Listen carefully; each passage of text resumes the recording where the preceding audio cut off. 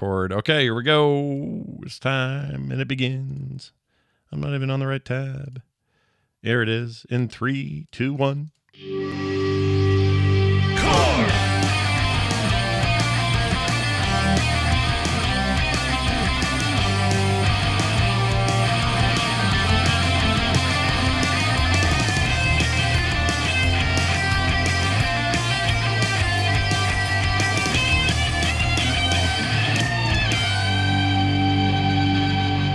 Welcome to another rousing introduction to the show called Core. This is Core for March 28th, 2024. I'm Scott Johnson with Bo Schwartz and John Jagger. We're here to talk about games, the video variety.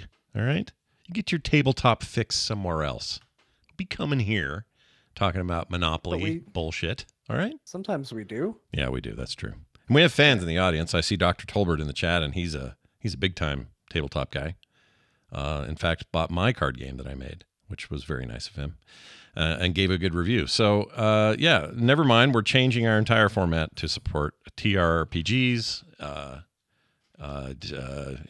board games, roll the dice, whatever you got to do. We're here for you. All right. What we are here for you is for this. This is Core, where the term one more turn means applies to everything but the opening of a safe. And the reason I make that terrible joke is because John's responsible for me installing Civ 6 again from his talk last week. So well done. Heck yeah. I'd forgotten that somebody had gifted me a code forever ago that gave me all the extra stuff. I had the base game since launch day, but somebody sent me a code that brought you to the complete edition or whatever, and that had all the expansions and stuff. And so I got all excited. I'm like, oh yeah, I forgot about that. And then John got me in the mood, and I'm kind of want to play one. And I installed it all, and then I started a game and turned off all the catastrophe stuff and most of the religious stuff. I think I played just like a vanilla version of the game because I don't actually like those aspects of these things. I don't want random storms or global warming or an ocean gets too high, or a floodplain. I don't want that shit in my life. I don't play those things. In city builders, I turn all that stuff off. So yeah, you're not wrong. Like, some of that stuff isn't great. I thought the natural disasters and stuff, I can kind of do that. Like, sometimes it's interesting, but like it's really more just annoying than anything. Like, they tried to balance it by giving you perks like, oh, it's a floodplain, so you're going to get a lot of resources from it unless it floods, and then it's going to be a problem. Yeah. But it's still kind of more of a hassle. I really like the religion one in theory. Yeah. But then it just makes turns take so much longer as you just watch, like, because I don't really get into that aspect, and then all of a sudden someone's going for a religious victory, and they're just constantly sending little priests into my town to go, oh, and then, yeah, wololo. Yeah, where's that video, Scott? Wololo. I know, I and then promised they it. convert my town, and it's like, great, that took another 5 minutes. Yeah, but it's not. It's just I got to be in the mood. Wololo. Yeah, there's the guy. But I really do love that game, and I do like that when you start it up, it says, "Do you want the catastrophe stuff? Yes or no?" And I can say no for this specific game I'm starting. And then I'll say no, and it'll say, do you want the religion stuff? No. Okay, off you go. And then I was randomly Egypt, which worked out because now the Nile doesn't have flood problems. So yeah, nice. Yeah, played a whole game. Well, did you play on accurate landscape? I did. Well, I don't know when I start. Oh, I did just because you can start just a game without doing a lot of setup if you don't want. And so I just did that quick start, and it randomly gives you a leader, and in this case it gave me literally the Nile was in there. Wow. Called the Nile on the thing. So I assume so. Like, if you play it that way, they give you some historically accurate stuff, but obviously it's silly because Teddy Roosevelt is somehow in the Dark Ages, learning how to make a wheel. Like, none of that shit makes sense. But anyway, it's still great. Just a great thing. I don't know how you ever top that. The rumor is they're working on a new Civ game. I don't know. What do you even do in a Civ 7 that's better? Or what do you do? Like, haven't they kind of done everything in that game? I don't know. I don't know, but I will play it. That's what I know. I'll play it. Of course I'll play it. Do you ever run out, get bored, just like as an entire company? Just like, right? That's it. We're just sick of it. Well, I guess that's why you end up with Midnight Suns, maybe. Yeah, they were probably stoked. They're like, "Oh, this is so different," and XCOM and all these things. We get to make these different things, and then no one buys Midnight Suns. They're like, "Shit, we got to make Civ 7, don't we?" Makes me so sad. Midnight Suns was so good. I know. Not What enough if we people were getting played a it. Midnight Suns 2 instead of jank ass Marvel Overwatch? Yeah, I'm a little worried about that. There was some post by a dude talking about Marvel Rivals. No, Marvel. Right. What is it? What's it called? I don't Marvel. know. Marvel free Marvel, to play. it's Rivals. Marvel is Rivals. Marvel day late and $1 short. They somebody says they were working for NetEase back before the pandemic on this game, Oh, and said you that got a lot of insider info. he said he got under. Well, it was just some developer on Twitter, but he said Oh, he didn't get paid for like the last third of his work or something. It was a huge, ugly mess. And he said when they were making that game, that thing was jank with no direction. So I'm not saying that that's true 4 years later, but boy, that guy was sour. He wasn't happy about what was going on there. well, I mean, it makes sense, right? It's NetEase. I'm sorry, but like the worst part about that trailer is the first 2 seconds when it says NetEase on it. I'm like, yep, this is gonna be like, it might be really slick looking, but that is like a scarlet letter if I've ever seen one. Yeah, and the minute I saw Iron Man doing rain down, whatever, from it's basically Farah from Overwatch doing her thing, I just went, oh, they really are just making an Overwatch ripoff. And then I saw the Hulk jump in, and it's like Winston. It just like immediately reminds me of what Winston does. I think that's what they're doing, like almost like character for character. They're just straight up like lifting Well, it. if there's one game that nobody can get enough of and certainly has such a large audience that it's ready to be mined, it's Overwatch, let me tell you. The timing seems weird. I'll agree. Talk about striking while that iron's hot. Yeah, Man. I mean that game came out 2016. We're kind of long tooth. Well, Overwatch 1 did, but yeah. The jokes on NetEase, dude. I mean, they're still gonna make tons of money because of the Marvel IP and because they know their mobile business. But like, everyone wanted PVE. Like, are you literally gonna, after the debacle of Overwatch 2, launch Overwatch 2? Yeah. Like when like, you know, happiness about what's going on with that brand is at its lowest, you're gonna launch a clone of it. Ouch. Like, I'm going to try to, I mean, when it comes out, I'm going to try to be open-minded. It's free to play. It'll be on Steam and Epic for launch. No consoles yet, but I'm sure those are coming. I will try it, and I will try to have an open mind because I like a fun shooter. But I'm not confident based on previous work from them at all. And also their timing's weird. Hearing they've been working on it since pre-pandemic, that's a bit of a kind of a red herring a little bit, like, ooh, not red herring, scarlet letter is what I meant to say. I knew the color was in there. Well, it's also like, I haven't seen a NetEase game that isn't monetized like Diablo. Oh, hell yeah. Immortal. Yeah. Like, you know, like I don't think there's a reason anyone's gonna be enthused about this. Yeah. So Some people are. I'm not, but Put in $1 to refill Peter Parker's web cartridges. There you go. You know Out we of webs. You know what we should Swipe do? your credit card. Here's what we should do. Yeah, the ticket card from the HP library of how to charge people and charge for his web cartridges. That's an awesome and terrible idea. What a horrible future. It's Riccatello's.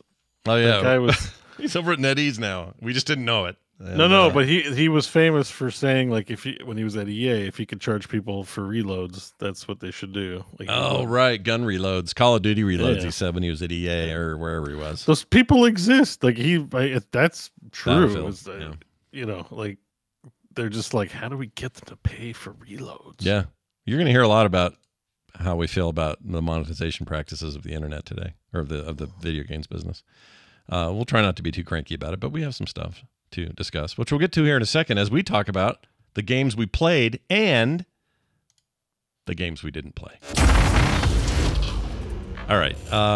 We didn't play Dragon's Dogma 2, even though this is in shared play. None of us played it. Yeah. Well, yeah, but we also literally ended last episode. Now, I don't know if it was on the show proper, if it was at the end of the stream, but we definitely ended last week going, come back next week. We'll all have played Dragon's Dogma 2. Yeah. Hey guys, it's Yeah. next week. Raise your hands if you played Dragon's Dogma 2. No Nobody did. hands? No Okay, hands. well, let's see why we lied to everybody. Well, all right. So I want to catch.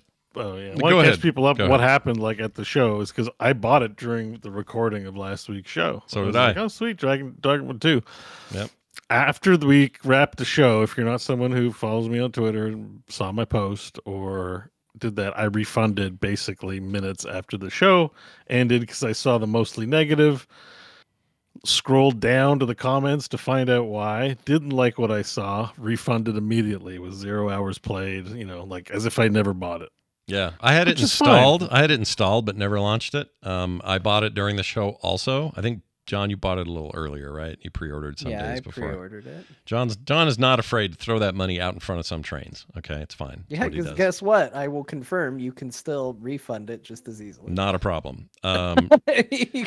So, Yeah, not a hard thing to do. So we all did this. Now, before you all jump up and down, all freaking out that that we over corrected for what turned out to be, I felt like, some pretty egregious microtransaction practices.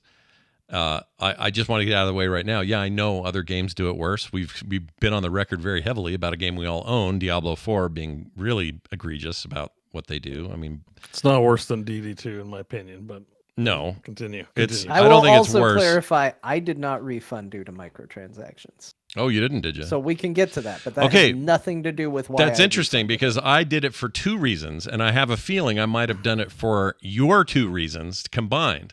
One of them was, this feels gross. I'm tired of this. I don't want to do this. And as a result, this thing happened that I talk about on the show all the time. It happened back when we were playing, or not when we were playing, nobody played it, but when Hogwarts Legacy came out, or any other game that has sufficient controversy of any kind, be it microtransactions, business stuff, political stuff, I don't care what it is, whatever that cloud of interest is around a thing, without just the purity of a launch and let's go play a video game and let's have fun and talk about it. Even with my hype problem, I can't enjoy it. That's $70 I'm now expected to enjoy spending. I can't do it when everyone's talking like this. And I don't just mean us. Like it'll distract me like hell. The whole time I'm playing, every time I see a fast travel thing, I'll go, oh, I could just go pay for that. And I'm not even going to do that. I'm not going to pay for it. That's not the reason it bugs me. It's in my head. I'm thinking out of the game too much. I'm not immersed. That is not worth $70 right now. I may pick this game up in 6 months when A, bugs are fixed and issues are gone. B, maybe on sale. And C, maybe they've pulled back on some of that stuff. I don't know. That's all possible because I'll be out of that cloud by then. But right now, I'm in there huffing on it, and I hate the huff. I don't want your secondhand bullshit smoke. So I'm not playing the game because $70 is not nothing. It's a decent amount of money. I could buy multiple games with it, which I did this week after I refunded it. And I'm good with my decision for now. Like I don't like what they did. I don't like that none of that was talked about before the reviews hit or even during. Most of the reviewers didn't know about the page of 40 or so or whatever it was. I don't know what the number was. Things that you could buy that were weird. Things like, oh, you want to make your character look different? $1.99. You want a new character, more than one? Another $2. Some of the stuff like the fast travel and a few other things, they are in the game. No new characters. Yeah, no, that's not in the game. Get one save. You couldn't buy it. You get one save file. You can't delete the save. That's and it. There's no microtransactions. The only thing you could buy is an appearance change for your character. Right. That's effed. I don't like it. So until some of that stuff's addressed. That was why I didn't buy it. It wasn't because of like avoiding controversy. It's because the actual mechanics were way over the line. Yeah. So it's partly that for me and partly I hate the discussion around it so much. It's like, ugh. So I just went, all right, this is either later, like when I got Hogwarts Legacy, I picked it up on sale, got it for $29 instead of the $70 everybody paid. I really enjoyed it because nobody else was talking about it. It was like this nice chill experience where I could just play it for what it was and how it was made. And I could finally tell my friend at Avalanche up the street, I could say, dude, you guys did some really nice work here, and tell the art department I love it. Like that kind of thing. Like I could actually enjoy it and feel good about my purchase. Right now it's just like, I don't want to do that. I'm going to walk around in a mech and I'm going to farm berries. That's what I'm going to do. You all go fall off your wyverns and have a troll make a bridge accidentally and all the shit you see, these funny memey things I'm seeing in Dragon Dogma 2. Enjoy it. That's great. But I've got berries. I've got to go find some aluminum rods. I got shit to do. All right. No, I got a lot of comments being disappointed in me about it. Oh, really? Who cares? Yeah. I'm not disappointed in you, Bo. It got to me a little bit. Like, I definitely needed to unplug. I haven't streamed all week. It kind of like, it was annoying enough. I don't know if like that kind of level was your way, but there were a lot of people who were disappointed in the fact that I had refunded it because apparently all that stuff, there's currency in the game. It's quite easy to get, apparently. Like, so why sell it if it's so easy? So, well, yeah, I mean, so the argument was like, don't worry about it. You should play it. I'd really like to hear what you think. Like, I can't believe you don't tell me. Well, some of them were like, please tell Scott not to return it. And I was Really? like, dude, I returned it. Yeah. Like people try to talk to you through me. Why though? Sometimes, like I understand, because I've got good responses because I don't get nearly the amount of shit you get. So yeah, but I've learned if something comes my way, I respond. The one thing I've learned over the years, I always end my statements like when I got on social and just said, "Here's what I'm doing and why I'm doing it." I made sure to put in there, "I don't care what anyone else does. Do your thing, have your fun, get your game. I don't care. Go for it. This is not a judgment against you." Like this idea that we have to turn game decisions, buying decisions into crusades. And suddenly everybody's like, grab your rifle, grab your gun. It's time to head to the morning sun or something. It's a fake rhyme I just made up out of nowhere. But my point is like they want to get, let's go. And I'm like, no, it's just a game and I'm fine waiting. And so should you be. And if you're not, go ahead and play it. Go. Like if you want to get in there and this bothers you not at all, I think that's awesome. I wish I was you. I wish I could shut my brain off and not hear all this in my head while I'm trying to play a video game. But because I have limited time to do it as it is, and I really want to maximize that time and effort and money, I'm just not going to do it. It's okay. There's no crusade. There's Crusader Kings III. We'll talk about that later.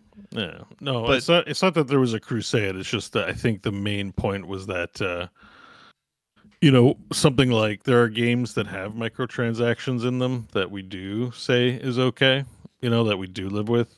One that was brought up quite frequently was Infinite Wealth. New Game Plus is tied behind a $15. I think it was $15. Yeah, which we said we thought purchase. Sucked. We all said it. No one likes that it's there. Right, but we still bought the game. I still bought the game and played it quite enthusiastically, right? So like I had literal people ask me like, "What's the difference?" Like, well, did Bo mute for you? Oh, yeah, he muted for me too. I was like, oh no, my internet demons are back. I thought it was me, but Bo, we don't hear you right now. I don't think if he can hear us because he's still talking. Has Capcom killed his Capcom's connection? like, shut him down. He's on too much of a roll. Let me make a note here in the thing. Oh, I called him Bay. Sorry. Oh, there you are. You're back. You cut entirely. We heard most of none of that. And I don't think you could hear us because we were telling you and you reacted not. Yeah, you're back now though. When did I cut out? That was weird. About the moment you started your point. It was like, and let me tell you, and then it was like, oh no, I know what it was. No. You said you enthusiastically bought Infinite Wealth and played it. Yeah, people were asking me what the difference was. Like, why is it okay? They were genuinely. I got a lot of feedback, genuinely asking me what's the difference. Like, why would you avoid playing Dragon's Dogma 2? Why would you tell people it's predatory? When you've been raving about Infinite Wealth, like it really isn't different, Yeah. And that like really just exhausted me because, we all draw a line somewhere. Yeah. I guess like they're all predatory practices. Infinite Wealth, like you said, Infinite Wealth should just include it in the game. It's bullshit. It is bullshit. Yeah. And if it's a game you really want, maybe you turn a blind eye or you accept it or you even pony up the money. But Dragon's Dogma was not like a must play. It was like on the high end. I didn't want to miss out on something kind of fun if it was going to be an Elden Ring style thing. It looked pretty cool. Yeah. But when I saw it, like really for me, it was like I think they crossed a line with these microtransactions in only giving people one save file. Like that's what broke my brain was I can't delete my save. I can't delete my save file, and I can't start change my appearance unless I pay for the tokens. And then I started to think about it, and I'm like, well, if it's so easy to find, they're trying to find some sucker. You know, like it just felt greasy. Yeah, it did. You know what? You said it because let me just reiterate this, and then I'll let you keep going, obviously, because I want to hear the rest of this. But you said it, and it's important to emphasize this. This wasn't okay. So when you come to Infinite Wealth, you come to it as a gigantic nerd for the last game. You loved it, and you can't wait to play the next one. John too, right? You guys are stoked about it, and you hear about a $15 end game thing, and you're like, well, probably not going to do the end game thing anyway, and I do think it's shitty, but man, I was so excited for this game. I'm still getting this game. So the line for that one is different than it is for Dragon's Dogma. But in Dogma's case, I don't have any affinity for the first one.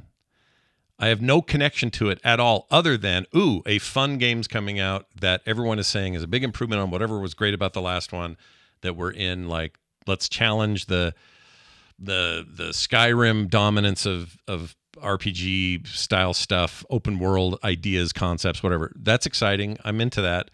But I'm not married to any of this because I don't know what it is yet.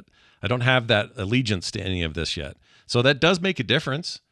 My whole point is, even so, we're not talking about taking a moral stance for everyone. We're talking about making our own personal decisions based on our own guts. That's it. Yeah. That is all it is. I think I took a moral stance on it. I called it predatory. What's a moral stance? But that's still you expressing who you are and what you think and feel, not what everyone else should do. I would probably say if the same policy was with Yakuza, I like Yakuza so much, I probably would have bought it anyways. Like I would be hypocritical in that case probably, because like that's how they get all of us. They take things we like and they know we like them and are willing to put up with it, and that's why mobile gaming's successful. Yeah. I think there is a moral stance. I think if you call something predatory, you are, at least in my case, I called it that. Yeah, I did too. You're expressing. I believe that it's predatory, and I think that is a moral judgment. If you're calling something predator, like sex predators, we don't like them. That's why they call them sex predators, and it's the same with these commerce predators. These turd burglars trying to take our money, and it's not. They're going farther. They're going above and beyond what is reasonable in the marketplace. But yeah, and that's a moral. You're right. It's a moral stance. But you did not once on the show or any other time that I'm aware of say, and if any of you buy it, may there be a curse on you and your children. It's not, You're not judging them. No. Who gives a shit if nobody was being a dick? As far as I'm concerned, nobody was being a dick or telling anyone else what they should or should not do. But I think people look to us as role models. I think we can say that, but still then make decisions, and people will want to understand why. Because, like, I know it's a weird thing because we're all very humble people, but we are role models, and people do look at what we do and decide and try to make sense of it. Yeah, and if they apply it to their lives. But if they do, they truly do, then they'll understand what we're saying today, which is it was too far for me for this game. It's really that simple. It was just too far for me for this game. And it pissed me off. As soon as I saw it, I went, really? No wonder none of the reviews said anything, because they didn't tell them. Not a single review brought up that stuff. That felt predatory. From my perspective, and I'll say why I refunded it, because obviously I already refunded it, but I did not do it for the same reasons. But when you posted that, Scott, and I saw it, I'll tell you my honest reaction to it. When I saw your post about it, I went, yep, it's a Capcom game. Because this is something that Capcom has been doing for a long time, including a game you just recently bought and started and played a little bit of, which was Devil May Cry 5.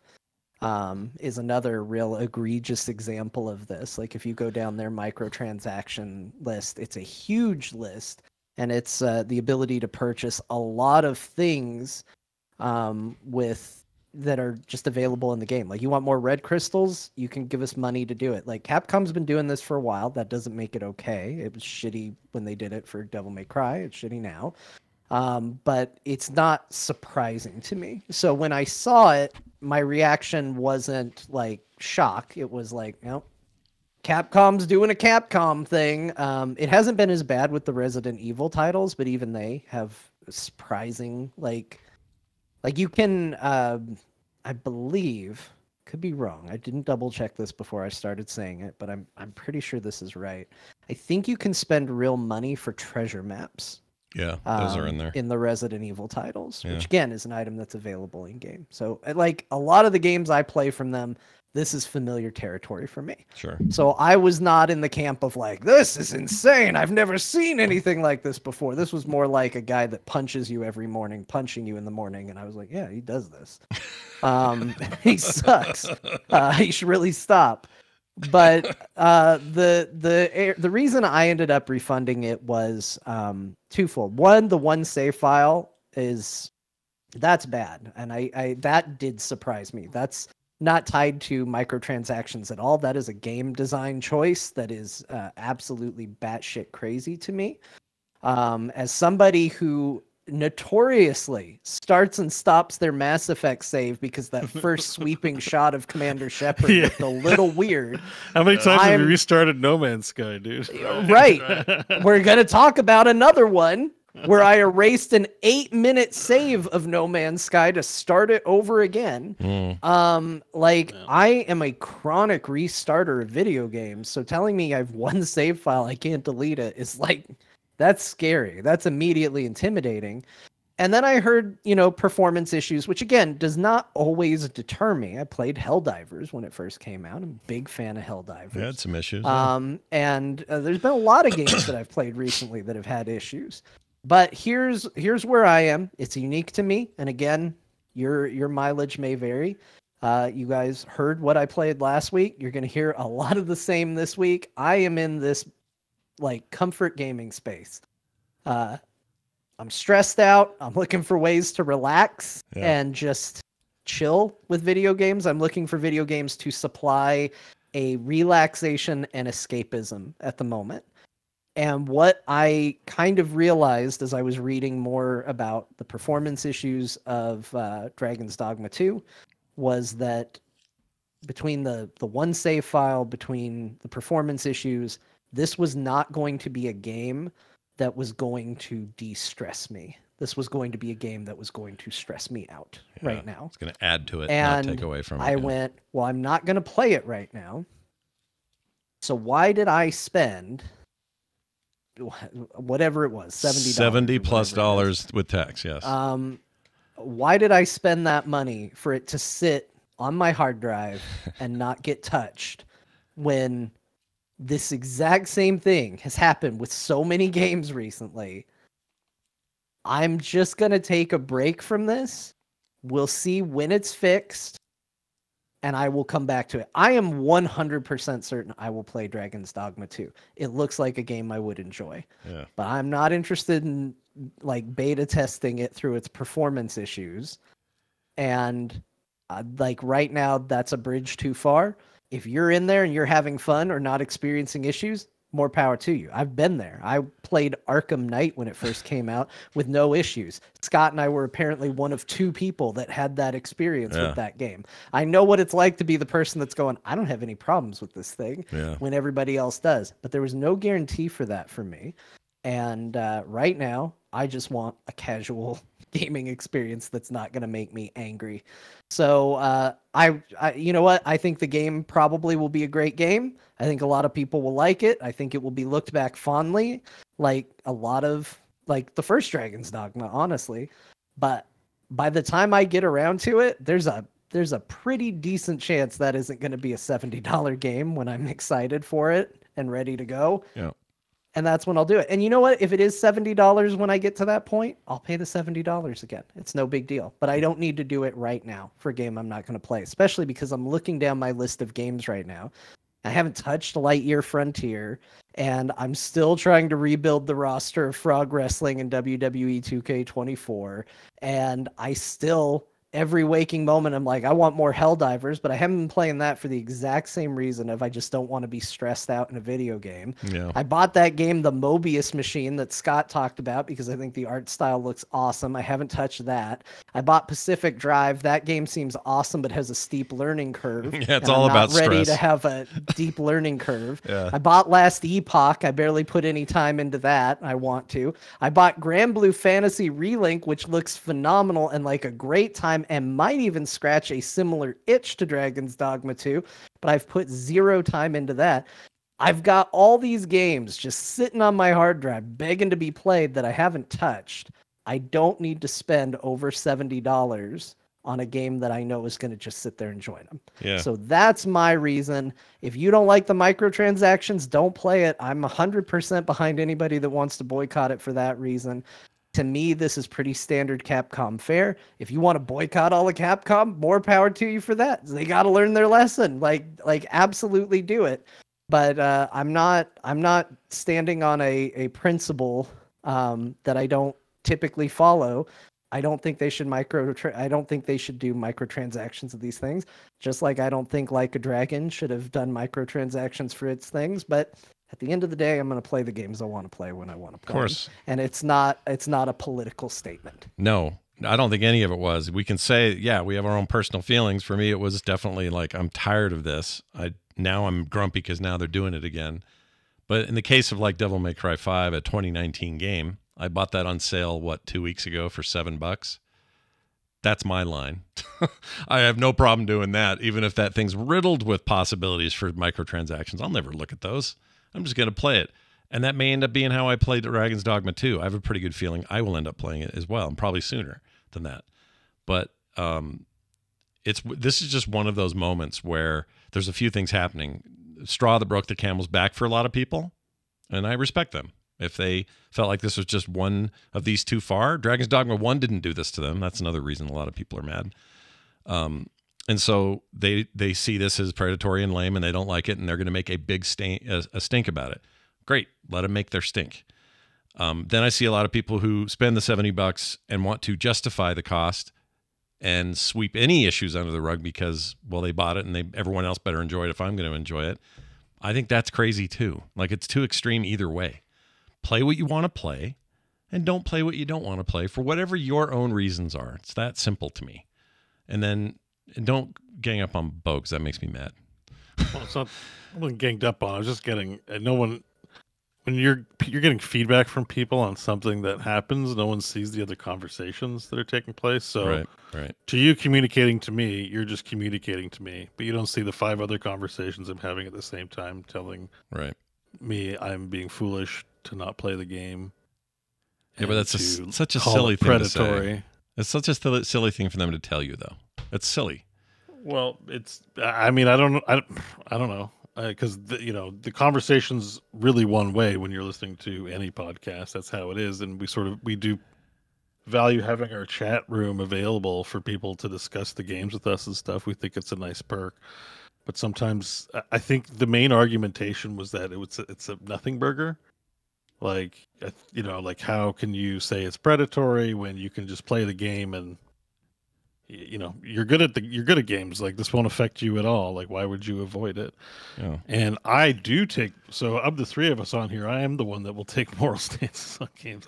Don't play Atomic Heart. Don't play Harry Potter. Like, I'm not going to tell people what they do, but I've made those decisions based on moral reasons that outside of the game. And this is another one of those. I think what they've done here, limiting the save file and preying on weak people who somebody's going to pay that $1.99 when they don't have to.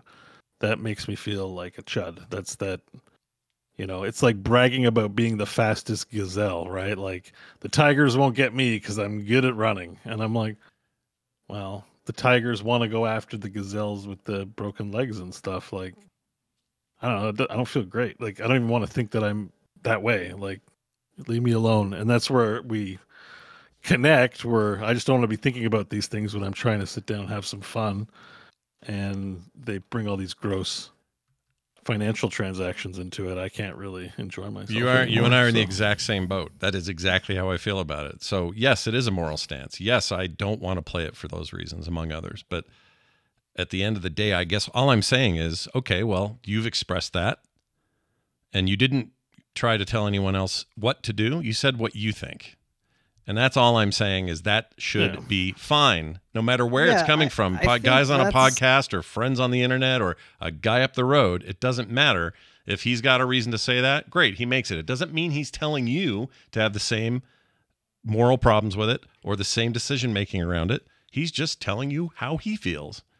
And I think that's where I get frustrated with it too, because even though, again, it wasn't my reason for it, but like, you do see the discourse, you do see people talking about it, and that's where I tend to get a little irritated, because it's like, it's this common trend that we have where somebody does something wrong, and instead of telling the person who did wrong that they did wrong, we go and look at how everybody else reacted to the person who did wrong, and we focus on that. This feels like not focusing on the problem.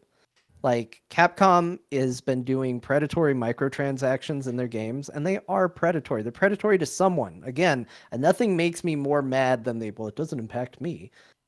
Like Bo said, it's impacting somebody. Like, it doesn't matter if you're not the person who's buying it, then great, I'm not talking about you. Congratulations. But somebody, they're doing it for a reason. They're not doing it because nobody does it.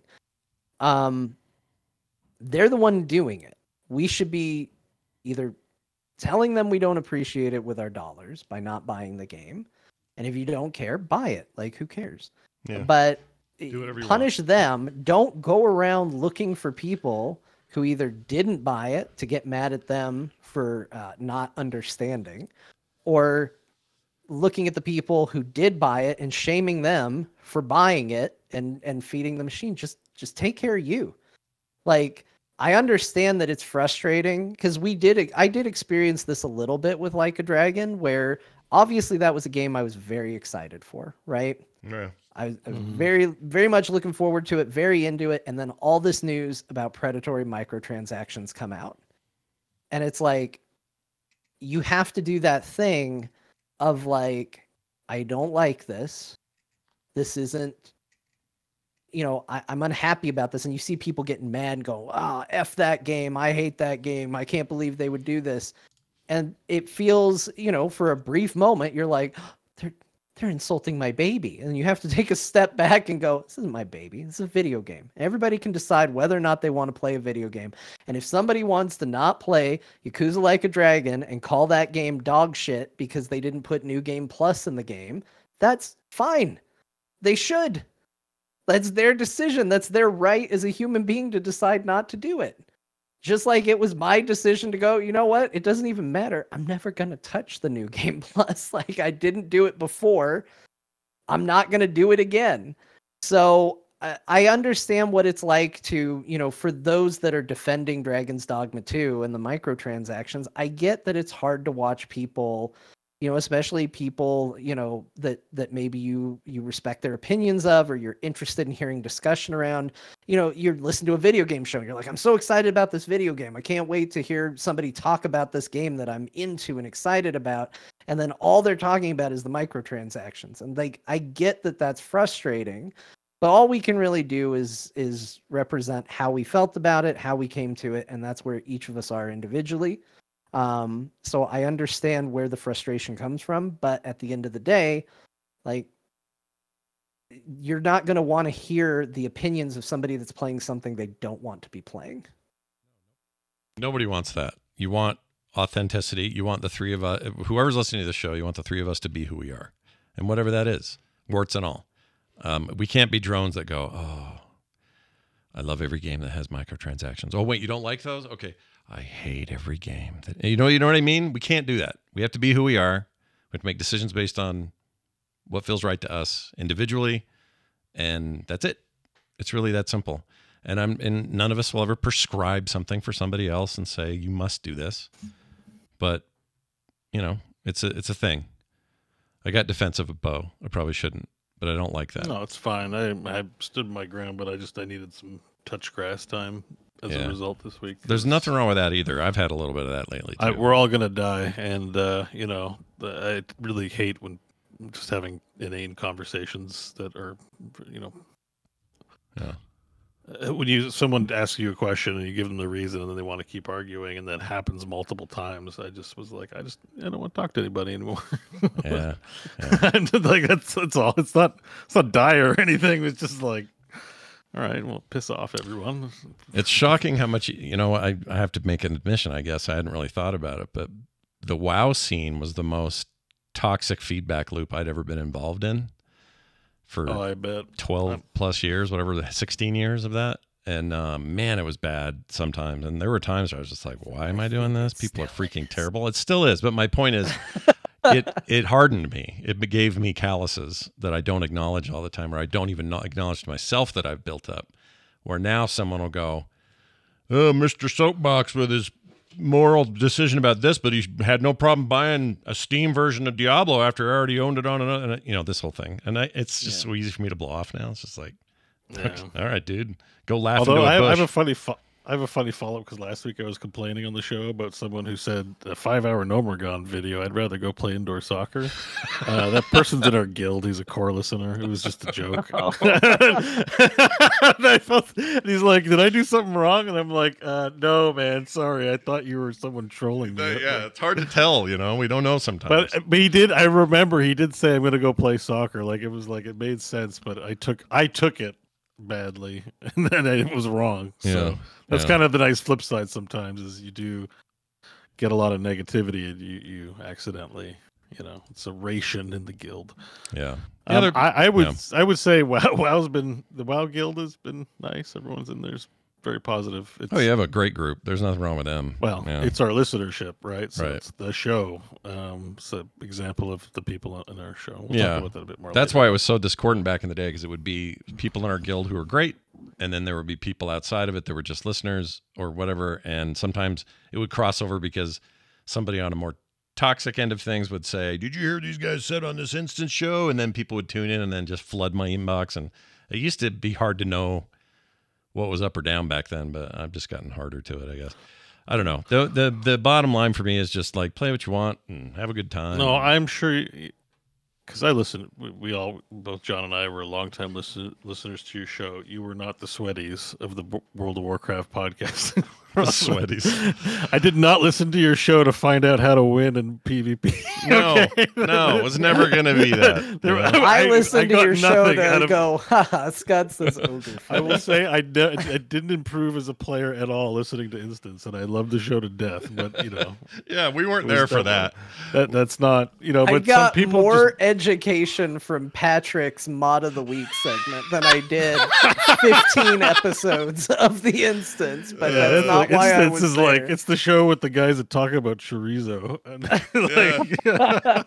No, we were aiming for a very different vibe, and I think we did. So all that to say is, I think sometimes people don't. I don't know. I get so nostalgic when we bring up old Instance, though. Yeah. I know I bring it up every time, but that org episode that lives in my head. Trust me, I still have as a burn. A happy place. It makes me so happy. I have a wound that seeps from the org episode where I thought org was spelled or was pronounced ogre, or ogre was pronounced org. It wasn't just that you did it; it's how long you did it before you got corrected. I don't know why that was a thing. I feel like I was 10 then. And it was such an ogre-heavy episode. You're like, I was up there doing my org dailies with all those orgs. And half the listeners thought I was talking about Orgrimmar dailies, and they got it. They thought the terminology was more about something to do with the orc home or the city. Orgrimmar. Yeah. And I realized when I finally figured out, I'm like, how long have I been doing this? And then I realized since the beginning. Like an hour. An hour of org talk. Yeah. Oh, it was so good. It was good so times. much fun. Good times back then. Anyway, so we didn't play Dragon's Dogma 2, as you can tell. I did play a bunch more Lightyear Frontier now. As I told you guys last week, I played the Game Pass version because I wanted to see before I buy. And I liked it so much, I bought it on Steam now and have it on Steam Deck and on my PC. And it's a great, already perfectly fine Steam Deck game. It's not currently verified, but that's just, it hasn't been evaluated yet. Anyway, I'm super into it. I started over, learned a few things from me fiddling in the first run. So this time I was like, okay, I know where I want to kind of set up my first camp and what I have to do with the first few minutes or whatever. And I'm having a blast. It's exactly, you talking about chill games, John. This game is so chill. I know, it actually should be on my playlist, because like just the vibe from the demo was like, oh yeah, I could just relax playing this game. Yeah, it is that for sure. And it's just really pretty. And the day-night cycles, some people complain they're too short. I would agree with that if I fell over dead like in Stardew Valley or one of these other games where if you don't go back and get home in time, you'll faint or whatever and you'll lose stuff. You'll lose the items you're carrying. Like there's downsides to doing that in these kinds of farming sims or life sims. Not in this game. You just work through the night. It'll tell you when it's morning and then you just go back to camp and some of your resources respawn. The plants you were growing have popped. You don't actually have to sleep. It's just a way to kind of check on your stats and see how you did over that day and that sort of thing. I started getting into stuff I hadn't seen before, which is like I can bring down the merchant ship now, and they come and they land every day for a certain period of time, and it'll let you know if you're out doing things far away from your homestead. It'll say merchant ship has arrived. So I'll clomp back there on my mech, and they'll have unique items that day. Sometimes they do it a little bit like if you're playing a game like Freelancer and you go to the spaceship and find out what's selling the highest, or, it's like stock market, green versus red, that sort of thing. So that'll happen. So sometimes they'll come back and say, whatever this juice is that you make from plants is like double today. They'll pay double for it. So you're like, well, I'm just going to unload all that right now. I'll make more. So you'll sell a bunch of those because it's a profit. And then you'll see, they're taking these weird geodes you find sometimes just out working around, and they're 450% higher right now. So you sell those, and then you buy the stuff they bring with them. And sometimes it's like new mech parts or a new style of mech front end, like the engine looks like an old jalopy or something. So you decide, well, I want to buy that blueprint. Do I have the money? There's this whole little mini game market thing going on there. And then also there's the pad where you're now upgrading your mech. So you set out on this pad and do your upgrades. And you can set some of these upgrades as like a quest. Like you don't have the item, so you'll mark it as a quest, then they go find the stuff, come back, do your upgrade. And it's things like, instead of having to hose each plant over, to have it get watered, you can build up with the left trigger, build up a ball of water that splashes the entire pad and they all get watered at once, and higher capacity for that. You upgrade your cutter so it can cut through harder, like hardwood trees, which you're going to need for other things you want to make. I mean, this is all standard stuff if you've played a game where, Yeah, but the mech conceit is like such a cool idea for this, right? Yeah. Like it really takes it outside of the bounds of like realism where it's like, it has to, you got to get this. You got to make a hoe. You got to make an axe. You got to make a better axe. Yep. Like, and it just all of a sudden it puts it in this place where like now you can have weird superpowers and like as dumb as it is, and granted the novelty only lasts so long, like just the like using that spike to break rocks. Yeah. It's so much cooler than going out and like using a hammer or something. Like you're using a giant saw and a spike to get your materials, and it could probably look a little cooler. Like you got this massive saw arm and you're just still like kind of punching a tree, but like at the end of the day, like it is cooler than what you've seen. It's way cooler. You're totally right. The conceit is everything, because everything else here is kind of not that crazy.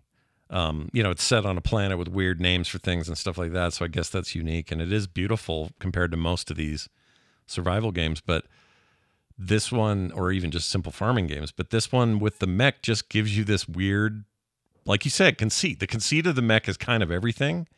And it's fun to like get out of the mech. Sometimes I'll find like a tree with a bunch of roots that are everywhere. And I'm like, that looks like something I could get into, but I can't with the mech. So how am I going to do it? Oh, right. I'm a little dude in this mech. I can get out and do shit. So I will exit the mech and I'll go under there. Like it's a little cave in there. And there's all these like rare things I hadn't found yet. And you bring all that out, throw it into your mech. Now your mech's storing it. You take it back to town. Like there's a lot of that going on. And I love when the mech falls over because I'm walking on the wrong rocks or something, and I have to get out and reset it and then get back in it. Yeah. It's fun to do that stuff, and the music's really nice. And it just, I don't know, man, it's the most chill thing. I put a ton of time in that. I'm going to keep going. I only have one complaint. It's in early access, so I don't know. Maybe this gets improved. It's not a technical issue, but it is not always clear what I should be working on next, where most of these games are pretty clear about that. It's like, well, now you need to build the coal machine or, whatever. They do a bunch of that in the early goings, but now I'm at a stage where I'm like, oh, it says I need aluminum electronics. Well, I know how to make aluminum rods or to mine them. I know how to make aluminum parts, but how do I then smelt those into what they're calling aluminum products or electronics? And I assume I'm going to have to find something in the world that will then give me that blueprint, or I have to wait for the ship, but they're not telling me how to get those. So there's a little bit of mystery going on about where I'm going to get certain materials and stuff. Yeah. It's fine. It's not making the game not fun. It's just there've been a couple times I don't know where to go. Should I sleep? Maybe in the morning she'll tell me, because I do have this lady up at the station who keeps sending me messages, and she'll talk to me and tell me stuff I need to know or whatever.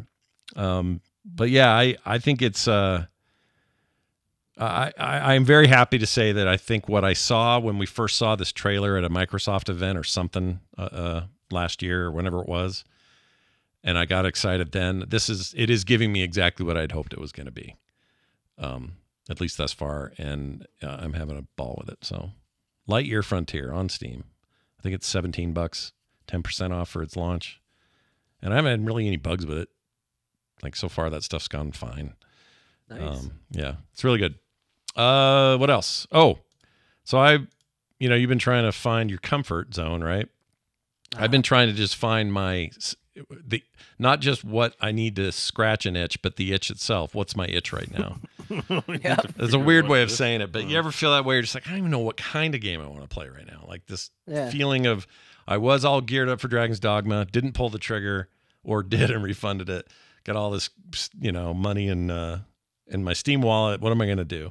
And then I remembered in 2022, I had gotten a key forever ago from the devs of Dying Light 2 Stay Human, but I never did anything with it. I forgot I had it. And that happens sometimes. I totally spaced it. And people really like that game. And I thought, well, I like the first one. It's a little intense, but I'm maybe in the mood for some open world, and I don't know. I like what they're selling, so I installed that, and they have done a ton to that game since it launched. It's called. I apparently bought this game. I don't remember buying You don't remember buying it? It's got some really cool co-op stuff. It'd be fun to try sometime. But anyway, their fans love them because they're always updating things, and it's those kind of developers who are constantly tweaking and listening and. The first game was a bona fide hit. This one's done well as well. Anyway, I finally played a bunch more of that. Everything's got Troy Baker in it. That's just the life we live now. All right, everyone, accept it. Troy Baker's in all your video games. Bring Troy Baker into your home. Yeah, because that's where he is, whether you like it or not. Your guy's voice is Troy Baker's voice. It's an amazing game because I can tell this is made somewhere. I don't know where they are, somewhere, Sweden or somewhere. And they use a lot of local voices to try to sound like Americans, and it's hilarious results for the most part. Very funny stuff because they get words so wrong sometimes, and it made me laugh. But really fun and a little scary. I don't like scary games, not really a fan, but this is more, it's like parkour. Going out at night, still scary as shit, but I'm getting better at that. I don't know. That game's cool. So been playing a bunch of that. Dying Light, Stay Human. And then I wanted to finally make a serious start, like a real effort to play Crusader Kings III. Oh, boy. I know. I tell myself I'm going to do this pretty frequently, and it never pays off. I hope you had more luck than me, Scott. It has never happened. Well, I bought it ages ago, right? The game's been out since, it's not that old, 2022 also or something. 2020 maybe. Came out. 2020. Crusader Kings 3. It's 4 years now. 4 years. Okay, well, that's a decent amount of time. So then. What Bo just told me, just for clarity's sake, is that for 4 years, I've had, because I bought this game in the Microsoft store for some reason. I don't weird. remember why I did it. That is weird. Oh, I do, because it was Trying to on make Game Phil Pass for a happy. while, Yeah. and they gave you a discount if you bought it on Game Oh, Pass. that's why. Okay. No, that makes sense. Why wouldn't you do So it that way? I've had this game in the Microsoft store for 4 years. It has been, well, up until I had to do my computer refresh. It has sat on my hard drive, and I've looked at it anytime I opened up the Xbox app and gone, one of these days. And for 4 years, it hasn't happened. Oh my gosh, the window with the gameplay that you just had, I know. it lined up perfectly to where my head was on that person's. Oh, you're the guy. You're the king. You're the regent that I'm trying to That's very distracting. trying to assassinate. The regent up in the corner looks a lot like John. Anyway, I decided to finally really give that like my full attention to the tutorial, because I've tried this before and failed. That tutorial is thick. It's like, it's not just the tutorial you got to pay attention to. It's a lot. Did you get through it? I guess because I I did. know I did the tutorial mission. Yeah, I did. I got through it. And I got to the point now where it's like, you've done all the basics. There's lots more to learn, but you'll learn them knowing that. And I'm like, okay, here we go. So I am in a game, moving forward, doing shit. I don't think I'm good at this yet. I don't really. There was a review on Steam that made me laugh. The guy said, thumbs up. I have no idea what I'm doing. And he did that review 2 hours in. And I checked his time played since, and the guy's played something like 600 something hours. Wow. So apparently it's stuck. And I went, you know what? If this guy, who admitted he didn't know what he was doing, can do it, I can do this. It's a real test of one's supposed self-diagnosed attention deficit disorder, you know? Yeah. Well, I mean, you took the pre-test. I did take the pre-test, and it kind of said I was a little high. So this was going to be my thing where I was like, you know what? I am going to focus. I'm not going to do anything else. No music playing, nothing. I'm just going to look at this game. I'm going to read everything it says. I'm going to try everything. And if I didn't understand it, I'm going to go back and look again. I'm going to hover over tooltips. And I did. Do I know exactly what I'm doing? No. There are a ton of spinning wheels in this game. A ton. I understand why people think it's amazing, because I think there's depth here that I'm barely scratching. But I want to get there. I want to taste it.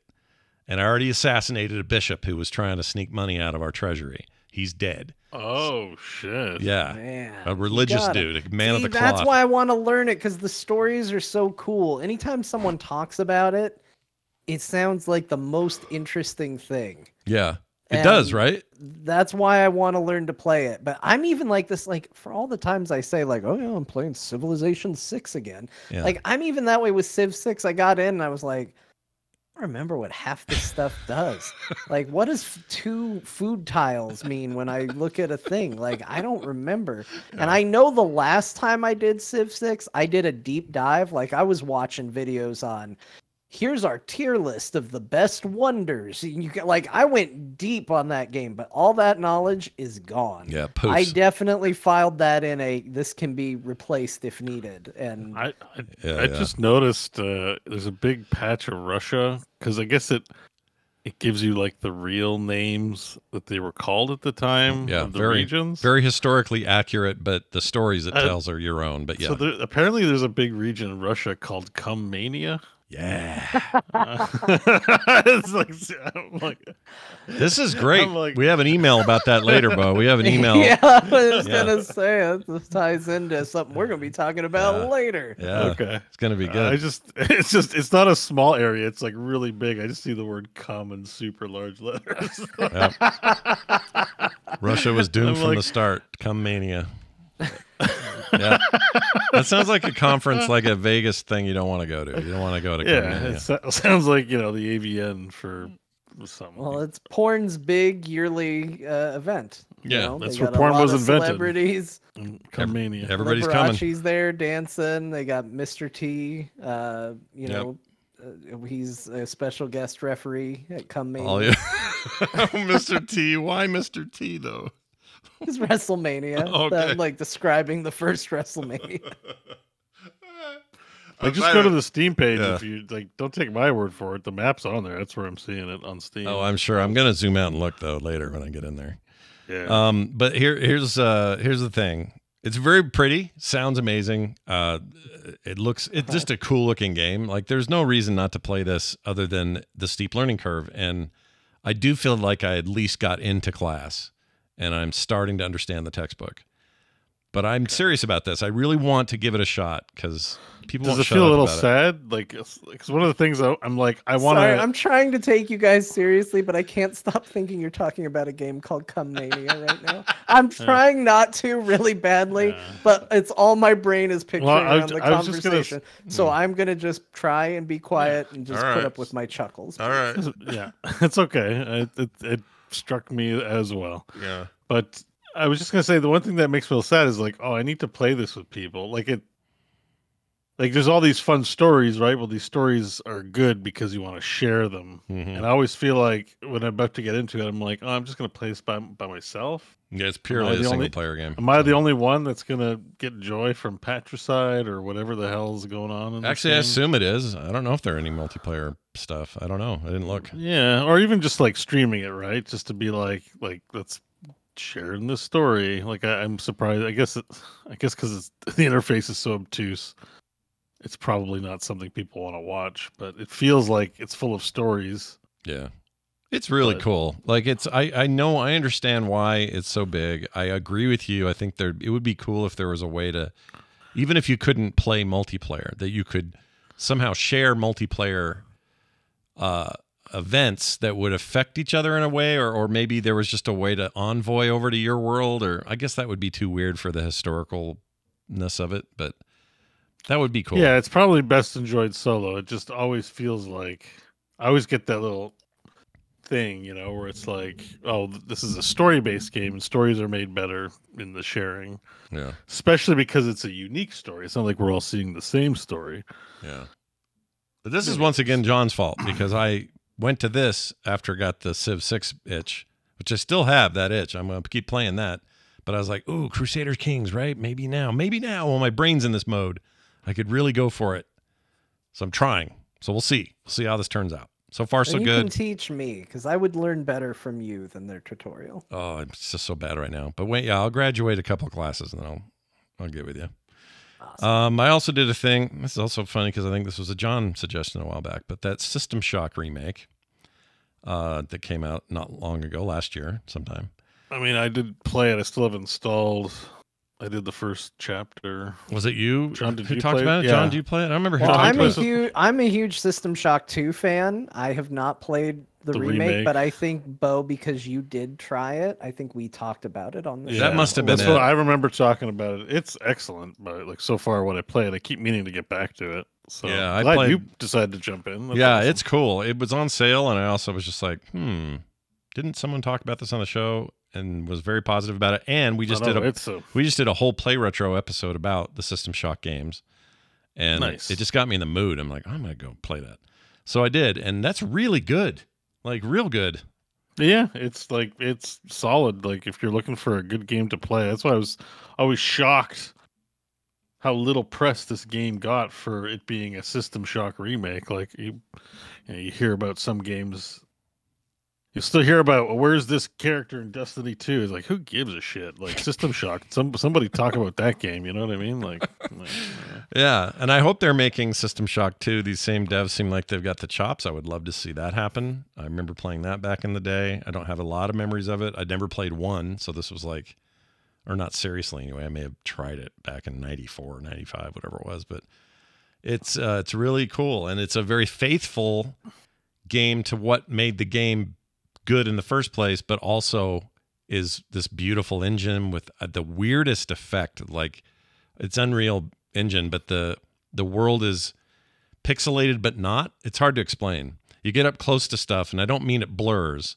I mean on purpose. It's like kind of like you're in Tron World a little bit. It's really weird. I love it though. It's really cool. Anyway, not very far in that, but I hope to get more done in System Shock. Also plays well on my Steam Deck, which is nice. Then just other stuff I've already been playing. Boar Blasters, still playing that. Balaltro, mostly when I've got some toilet time. Very excited for that to come to phones. Toilet time with Balatro. Yeah, it's good. That game's great. Raven's Watch, again, thanks to Bo for that recommendation and our playtime. That's super fun, so I played more of that. And then that was about it for me this week, I think. John, you talked about your comfort plays, but let's get into it a little bit more. What are you What are you spending time in that makes you comfortable?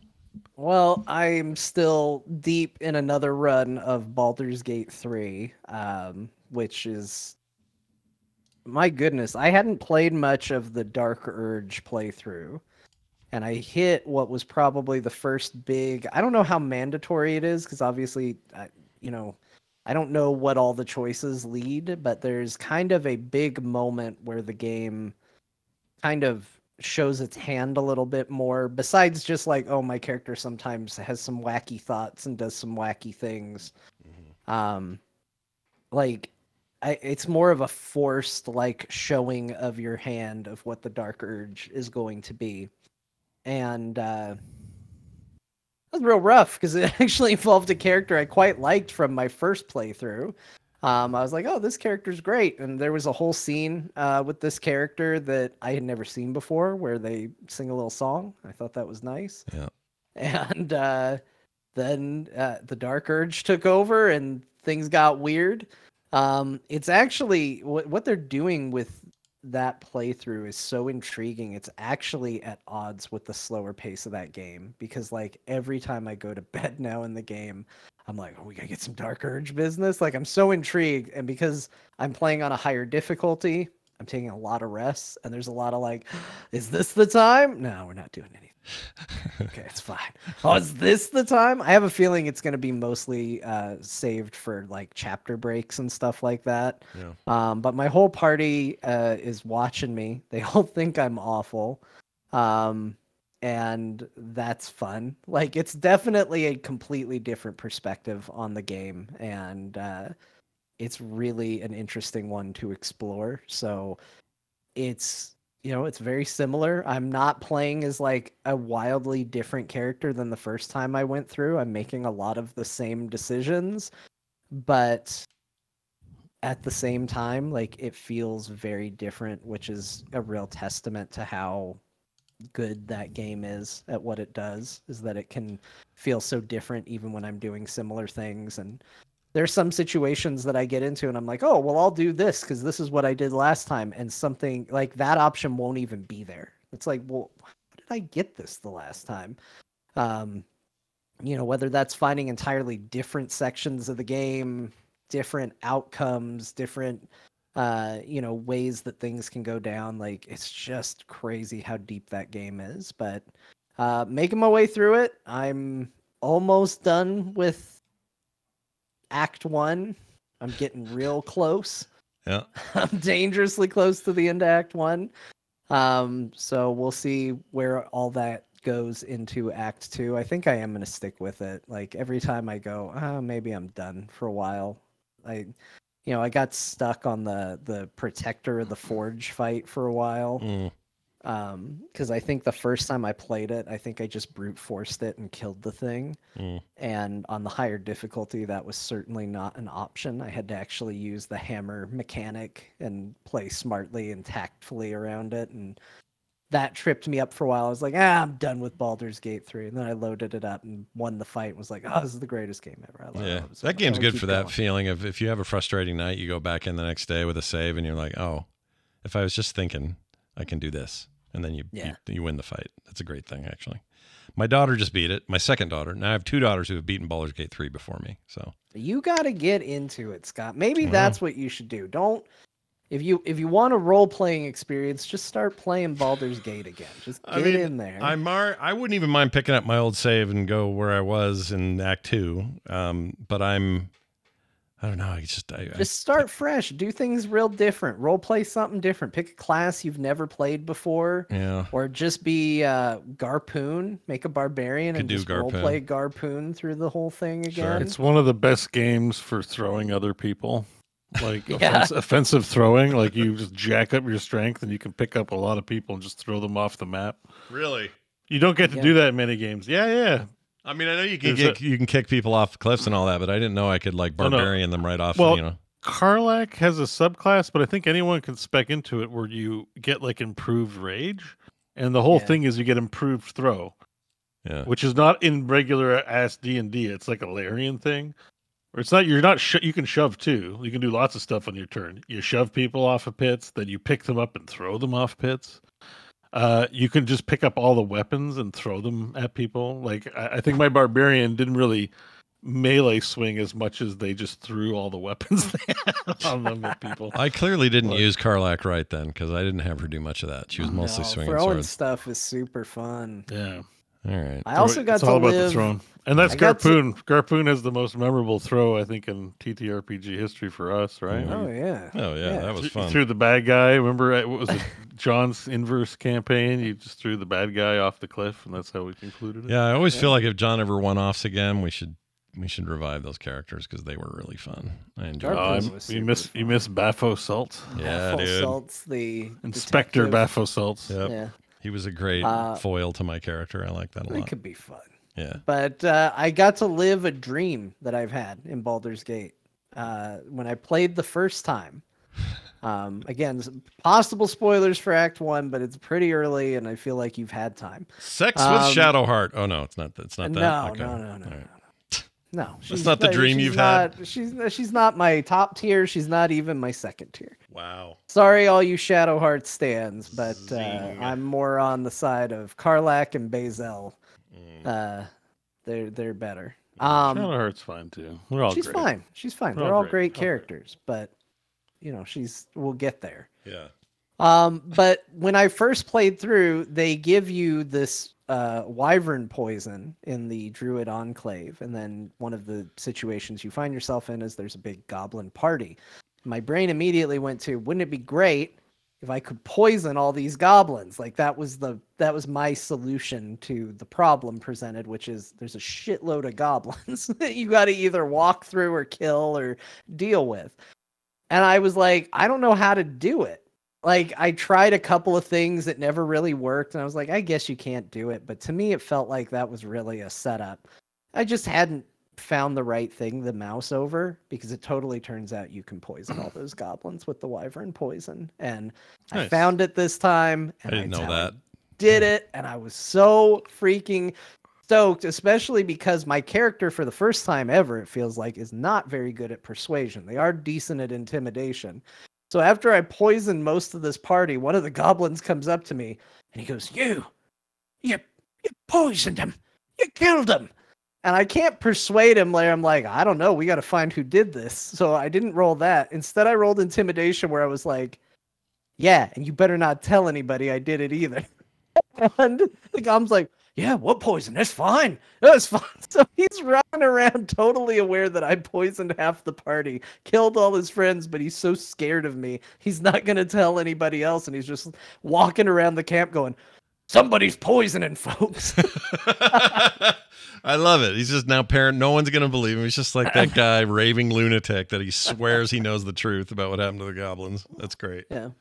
That's so great. That's been a ton of fun. But hey, even though I'm doing just comfort gaming this week, I do get to talk about something that is slightly new and relevant, even though the game itself is old. I know you guys already know, but did you know that No Man's Sky got another update? I did. I got in there too. Tell me, okay, so I was told that the Orbital update was all about, it's out already? Yeah, it's out. I thought it was an announcement. So they were going to redo the space stations. And this is the one thing, dude, since day one of that game, I was always like, I realize this game is huge. There's a lot to worry about and do. You got unique planets with creatures crawling on them that none of them look the same. The endless universe, all these star systems. I understand that you kind of had to do a little sameness with the space stations. I'll accept that. Boy, I wish it was different, but it's fine. And they fixed it. Yep. It's amazing now. Sorry, I'm taking your thunder. Tell me what you thought. No, but it is cool. Like, I haven't gotten to do much because, as we discussed earlier, I started a brand new save. And I had to go through all the tutorial business. But again, we're in this weird stage where that game gets so many updates. I don't even know if the thing that I'm praising is from this update or a previous update. Right. So that game's on year 8, by the way. So yeah, it's crazy. Just for reference. Crazy to me. How well? Anyway, yeah. So I had the same feeling when I played. So nice now. Yeah, I like so much the UI better. a lot better. It seems much improved. Yeah. And I did finally make it to a space station. and it was very cool. It looked cool. I got in. There was a big robot looking over everything. That was neat to see, and like it just looked like a cooler space station. And I'm sure there's going to be different ones, and they've toyed with this a little bit where like in previous updates you could go to one that was taken over by like rogues and outlaws, and it was still the basic space station layout, but like, you know, there were people with like pop-up tents and stuff like that. And then there were also abandoned space stations that you would occasionally find where it was the one space station, but it was all fallen apart and messed up. Yeah. So there was some variance, but now, you know, there's more. And I didn't get to play with it because I'm on a brand new character. I can't afford it.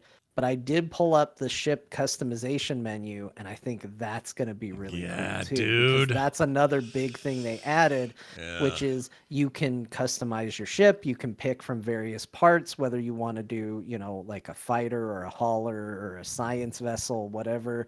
And you can go, well, I want this nose, and I want these wings, and I want this color, which is huge because like before you basically stood around in like places where ships landed. So usually a space station or like down on a planet where they had a bunch of landing pads, and you basically just shopped for ships. You tried to make as much money as you could, and you basically sat there and went, that looks cool. Yeah. That looks cool. It's and like, you scan it and you go like, oh, it's an S rank ship. Too bad it's ugly and dumb.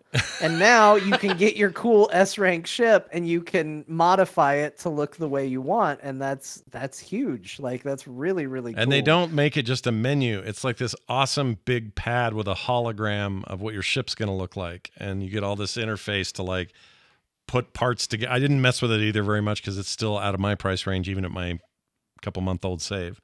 But it looks so cool. I cannot wait to mess with that because I like haulers. I like fat ships, like just big, gnarly. Like they don't need to be sleek for me. I just want like a slave one ass looking, you know, weird ass looking ship, and they'll let me do it now. And I didn't even know that was part of the patch. I was like, what is this? Lost my mind. Also, you can talk to that big robot head. I know, I did. Yeah. I went over and it was like, let me tell you, the base is operating within 87% functionality, blah, blah, blah. Yeah. I was like, this thing's cool. And there's some way to override it, which sounds like pirate shit to me.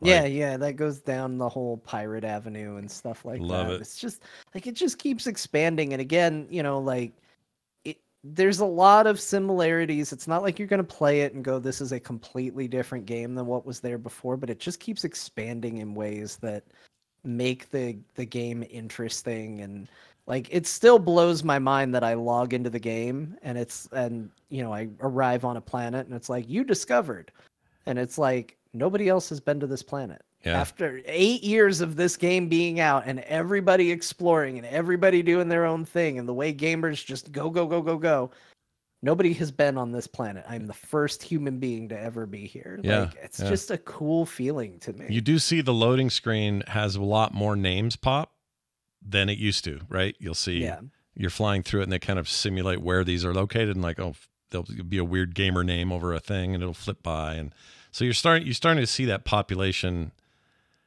grow, but it really is such a great similarity to the actual universe in that it's so infinite that your chances of ever running into somebody else's planet is, I don't know what the odds are. They probably publish them, but they're astronomical. You probably never will.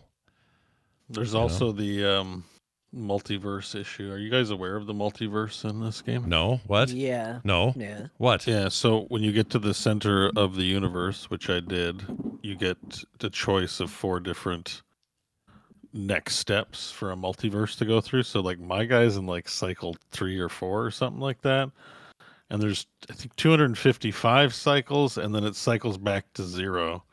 I don't know if they're still doing that. I don't love it because I feel like there's probably not a lot of people that know about the sharding, the multiversal sharding, but I'm like in a different universe than the base. I didn't know that. Galaxy. Can you travel back to those through the portals and stuff? Go back and forth? I think you got to just get to the center again. Maybe by punching in the secret codes that you find to go through portals, you can get places. Yeah, I think there's some portal key business that might let you do some of that stuff. Yeah, interesting. I didn't know that. There's also like there's also 255 galaxies. I just wanted to share that in case, because we've all played this game a lot, but if you haven't done the MSQ to the end, you will not have done your first jump. The thing is, I think when you do the MSQ, you kind of get a fast travel to the center of the universe because it is 600,000 light years, if I remember correctly. Right. In this one, there's no shortcuts from the main campaign quest, so you just got to manually jump to the center to get to the next. Oh my lord. Multiverse. Yeah. So it's taking a little longer. Whenever I log in, I'm like, oh, I'm still 600,000 light years away from the center. I might actually log in with a creative account and do or save and go check that shipbuilder out where everything's free just to put it through its paces. Yeah, I might do that. And then it's not as robust as something like Starfield, but the game is better. Yeah. So it's, you trade one for the other. Well, so Starfield I think has like a it's just like the shard is like, it's like what if decisions were different and things worked out different. Oh, this is the multiverse, yeah. This is more just weird esoteric. Yeah. Like the different shard, some of them will have more verdant. I think there's like the 3 different colors of specials. Yeah, they give you a lot of options where it's like, hey, do you want more population? Do you want less population? Do you want more green? Do you want more hostility? Like, it's weird. You're not playing No Man's Sky for the story, okay? Right. And if no matter what you think about Starfield, it is a narrative-based RPG, and that's not known. Sure, No Man's Sky has lore and a story, but it's not like mind-blowing. It's just a new shard. Welcome. Here's some rocks. Like, it's just. I was hoping you'd say, "Oh, I'm in the new reality, so all the only difference is all the Gek have beards or something." Well, that's more what Starfield does. Like, Starfield does have an element of that, which is cool. Yeah. But unfortunately, it's a little tedious to see. Yeah. But I got to get back in there. In a couple years, we'll all play Starfield probably. When they're new, when they get their big first major update, I'll be back in there to see what's up. When they get a mod to get rid of that big circle on the HUD. Oh yeah, you don't like that circle, do you? Yeah. I'm not a fan of the circle. No, take that circle out, or at least let BEAU remove it from. I'm sure there's probably a mod already for that. So yeah, there usually is for those things pretty quick. Well, that's awesome. No Man's Sky still a threat. BEAU, let's talk about Starcraft 2 co-op commanders. Well, I mean, I took the week off streaming, and I was like, what do I feel like playing, and what seems fun to me? And honestly, whenever I watch Starcraft esports, I need to start playing Starcraft. It's just that's how this shit goes. That's how real. Listen to me. Sorry, but that's how real video, like that's how real influencing happens, right? Like you're watching an awesome esport, and you're like, shit, I want to play that awesome ass esport, and that's how I get into StarCraft. And so I'm watching GSL, and I'm like, man, these guys are awesome. I can't play that good, so no ladder for me, not StarCraft, but co-op commanders is fun. So I played a lot of Nova. I've got Nova prestiged 4 times over to the max now. Good Lord. Because you get there's a different mod for each time you do it. It's worth doing if you're into it. Anyways, played a lot of co-op commanders. Wow. You probably played more with Nova than anyone would have with her full game that never got released. You played more Nova than any human being. Yeah, she does have her own mini expansion in StarCraft 2, although I haven't played that yet. Oh, interesting. I do own it. I should play it sometime. I spent the money on it. I think I knew that. That's older, right? That's been around. They're mission packs. Yeah, it came out after Legacy of the Void. There's a 3-mission story thing that she has. I don't know. I haven't played it yet. I should play it. But I was just playing. Co-op Commanders StarCraft 2 is fantastic. Co-op Commanders is fantastic, and I played a lot of that this week. That game was great because you could just buy it. Remember when you could just buy that game and it was great? You just play it. I mean, it's still a good value. StarCraft. You can just. It's free to play, but like when it goes on sale too, like I'm just like you get so much game. That's great. It's a really good value. No, and it's awesome, and it holds up all these years later. And hearing that thing about a Sparkle Horse and WoW making more money than all of StarCraft, the first StarCraft game or StarCraft 2's first Liberty thing. What was it called? Liberty. Wings of Liberty. I'll tell you, nobody gives a shit about that Sparkle Horse anymore, but people do give a shit about StarCraft 2. Johnny Awesome does. That's right. Johnny Awesome. All right. So yeah. Anyways, that's StarCraft 2. Yeah. They finally announced news for Phase 3 of WoW Season of Discovery. As you know, I've been running the core guild there. It's a kind tyranny. So they just we've had, it's important. No, it is. I think it's very good. You're doing the right. You're doing the Lord's work over there. I like it. But it is Phase 3. They just like totally because I was kind of thinking it'd be a little bit. Phase 3 comes out next Thursday. Jeez Louise. And the big raid is really quick. Yeah. And we're swapping to 20-man raids with a 1-week lockout, which I'm kind of grateful for because I want to cut down my WoW to 1 day or once a week if I'm raiding, which is perfect. Sunken Temple. I love Sunken Temple. And I think we've been running 2 10-man, so I think we have enough for the 20-man. But you know what? Come join if you're into WoW Classic, come play with us. I'd rather have guildies from the show than randos wanting to parse or some other bullshit. Sure. So let's play some World of Warcraft. Let's raid some Sunken Temple. We're probably lowest on druids and shaman. We have tons of spellcasters and hunters. If you want to be not special, play those classes. We have lots of those already. Unless you're a warlock that tanks. Yeah. And well, rogues kind of blow right now. I don't know if they're going to be better, but man, we got plenty of rogues. I don't play anymore. No, so the whole class. Well, John, you're in the guild, and ultimately you can play whatever you want. But people ask, "What do you need?" And we need rogues, rogue tanks. Druids and shaman we don't have a lot of in the guild for that are raid ready. So there you go. But I think because we probably won't be running multiple runs as much if the raids are tougher with more people required. So I think we have the tanks covered. I play a tank, and our raid general Centrifuge plays a healer. So we've got like the 2. We've got 2 there, and then we've got usually a second tank. We got a couple of tanks, a rogue tank too, actually. Which is it's interesting, and there's some interesting tools coming out. If you don't, how there was that conversation at one point that like WoW has too many buttons. Yeah. So they pared it back. Well, this Season of Discovery is like, what if we did the reverse and give you double the buttons? Like there's so many runes now. There's so much bullshit. It's amazing. Yeah. There's just so many buttons. The thing I remember, by the way, when you get in there, the thing I remember about Sunken Temple, the only thing I remember is it was sunken. It was like below the water. And 2, they had the worst vine textures I've seen in a video game. So I'm wondering if they've changed that. This is classic after all. Probably it's classic, not. And oh gosh, it's gonna look classic. But the boss fights will be updated, right? Like it has like modern ass mechanics, but not so much the graphics. Well, although the weapon models look sick. Like this is the first phase where the weapon models actually look sick, and the enchant effects and all that are getting really sick looking. Like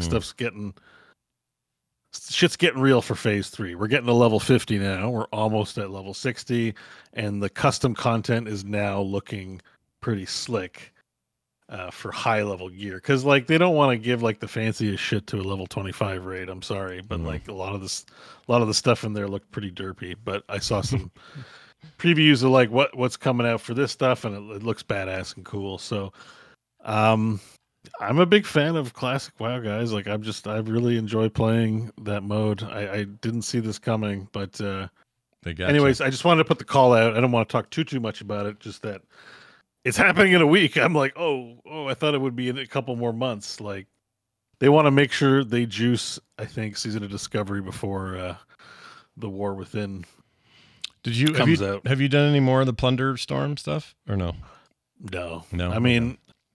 Like I enjoyed it on a technical level, but I hate battle royale, so it's not for me. But it felt good, like it was a competent mode and all that, but not it. Yeah. Okay. Yeah. Anyways, if you guys change your mind and want to play some World, I know we've had 100 times we've had this conversation, so I'm not trying to twist anyone's arm. I'm just saying I didn't pee in this lake or shit in this lake. Proverbial. The water is warm and it's there's no feces in it so far. So. Okay, I good. showed up just long enough to ensure that it was a horde guild, and then I left. Great. That's exactly. Technically, if I had a little bit of a sliver of hope you guys had played. That's why we went horde. But if you guys If you guys had just like shit on it from the jump, I might have made the I Guild didn't Alliance. shit on it. I think Season of Discovery is great. Exactly. That's why I'm saying I made it hard. That's That's why I'm like, well, I'd like to tempt them into joining, so I made it hard. But if you guys were just, if you were just like no, I would have definitely gone Alliance. I just want to make it crystal clear to any listeners out there, and I know there's at least one because I saw the comment in the chat that's saying, We have one. I wish this was a Horde guild. Yeah. I just want you to know it was me. I'm the one who said, I will not play this game with you if you don't make it Horde. Has to be Horde. And I don't play anymore. Yeah, it's John's It was fault. me. I was the villain all along. All of you Alliance core fans that are like, I wish I could play with them. I did this to you. Yeah. And you seem happy about it. You seem kind of stoked. I am so happy about it. I'm honestly giddy about it because it makes me so happy because I even though I'm not even that involved in WoW anymore, I still got my Horde pride, and it just makes me happy knowing I did it to y'all. I've played lots of Alliance. It's nice to play on a different side. It's fine. But, you know, I'm just saying. Sure. I get it. Just saying. Just saying. Just saying. Yeah. All right. Well, cool. Season of Discovery still kicking ass. Phase 3 next week. Lastly, I was playing some Half-Life 2 VR. Oh yeah, I'm really curious about this. And you didn't stream it. I got called out in court chat. Someone's like, "Doesn't Bo play? Isn't he Mr. VR? Where's the thing? Yeah. Where's him playing VR? It must be dead." And I was like, "Well, it's not dead. I'm just like, I'm having schedule problems, guys. Like, WoW is kind of a time suck. And then when you're like, oh, I got to play all these other games, you know what I mean? And then it's just like, I was like, yeah, what about good old VR? We've forgotten about VR. So I logged in to some Half-Life 2 VR mod and played that. I don't really have much to say other than I played it and I enjoyed myself.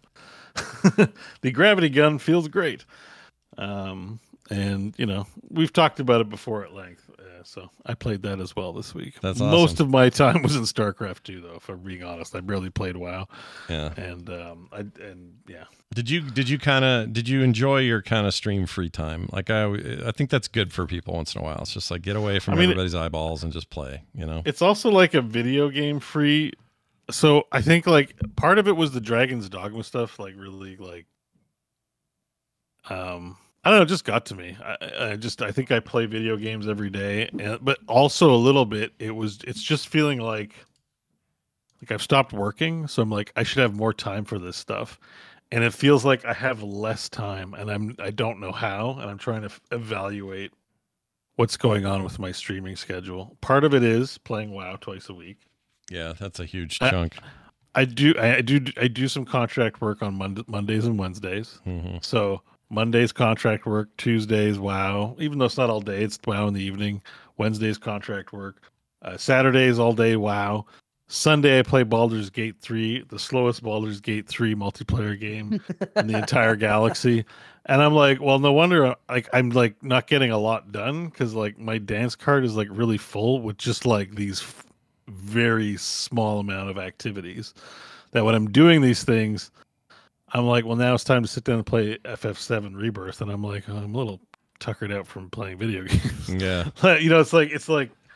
So I'm trying. Part of it was the Dragon's Dogma thing, but the part of the thing was reevaluating like best use of time. I didn't.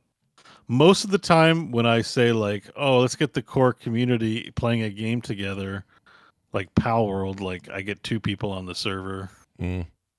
But there's like, you know, 500 characters in the classic WoW guild. I kind of created a monster a little bit, right? I'm not trying to abandon it, but at the same time, you know, there's a reason when it comes to MMOs, like we have to bail on them. It's that we have to spend time doing other things. So that's why I said I'm glad maybe Sunken Temple will be a once a week kind of raid thing, and that'll be more manageable time wise. Mm-hmm. Because the people, you know, everyone's very like MMO people, not just WoW. Any MMO, if they like you, you're a content creator, and they see you enjoying the game, they want you to enjoy the game forever. Mm. You know, like look at Kyle and Garrett. They barely have time to play any other games. They're playing Final Fantasy 11 all the time. You know, Yeah. Or It's- 14, but it yeah. was 14. or Yeah. 14. Yeah. It was so shocking to see Garrett and Helldivers. It's like when I'm playing, I'm like, oh, you play other games? That's crazy. Yeah. I mean, I know they do because they do the Grinding Gear show, but you know what I mean. Like a lot of what I see from them is that game, and I bet you, I bet you it eats up a good portion of their time. So guarantee it I'm does. definitely feeling that with WoW right now, and I'm Yeah. like, I'm not 100% comfortable, but I also don't want to like turn my back on it completely either. But so If I could lock Yoshi P in a room, this is a side note. Yeah. Lock him in a room and say, I'm not letting you out, Yoshi P, until you tell me why the hardest boss in your MMO is the account management website. And when you tell me that and explain to me why that's still the way it is after all these years, then you can come out of this room. That's what I would do. Just tell you it's not his department. He knows. He knows. He's talked So about bad. it. It's not a secret. Well, whose Did you job all is it hear over there? his- 'Cause- Did you all hear the announcement for when Dawn Trail is coming out? Did you hear I what he did. said I about didn't hear that? what he said. No, I just heard the stuff about the date. So he came out and he gave the release date for Dawn Trail, and then he gave what early access would be, because Yeah. if you pre-order, you get a couple days early head start. And then he said we were gonna do a week earlier, which is when the Elden Ring DLC comes out, and he goes, but I think you all want to play the Elden Ring DLC, so I'm gonna give you a week. Wow. I do really like him. He just needs to walk across the hall to the web people and the accounts people and fix that shit. It's terrible. Terrible. You can Well, I had to deal with it crazy because I wanted to get their pre-ordering games. We're against it, but let me tell you about more games I pre-ordered. I wanted to get the collector's edition for the new expansion. And man, their website was not ready for the traffic to be buying that game. It was a crazy experience, and I was shocked. It was like buying BlizzCon tickets again. It was a weird throwback to like, oh yeah, I remember when getting BlizzCon tickets was this challenging and difficult. Wow, that's crazy. But I got one. Nice. So I am excited about that. And yeah, I'm excited for that game. It's 3 months away. You guys think that 3 months away, and then every time you ask me what I've been playing, the answer is going to be Final Fantasy 14. Yeah. We can all look forward. we can to just that look again. forward to it. Do you think so just speaking of BlizzCon real quick, with everything that happened with the layoffs and just that whole thing, is there a BlizzCon this year? Probably not. They would have announced it by now, I feel like. we would have heard about it. I don't know that. was there one last year? I don't Yeah. know There was that one, they're. I Yeah. think the last one went really well. It did, but it was I right would consider before the all last that. BlizzCon a rare Blizzard win. Yeah, no, it totally was. But the and problem with it so- was is Yeah. it happened right before the acquisition got finalized.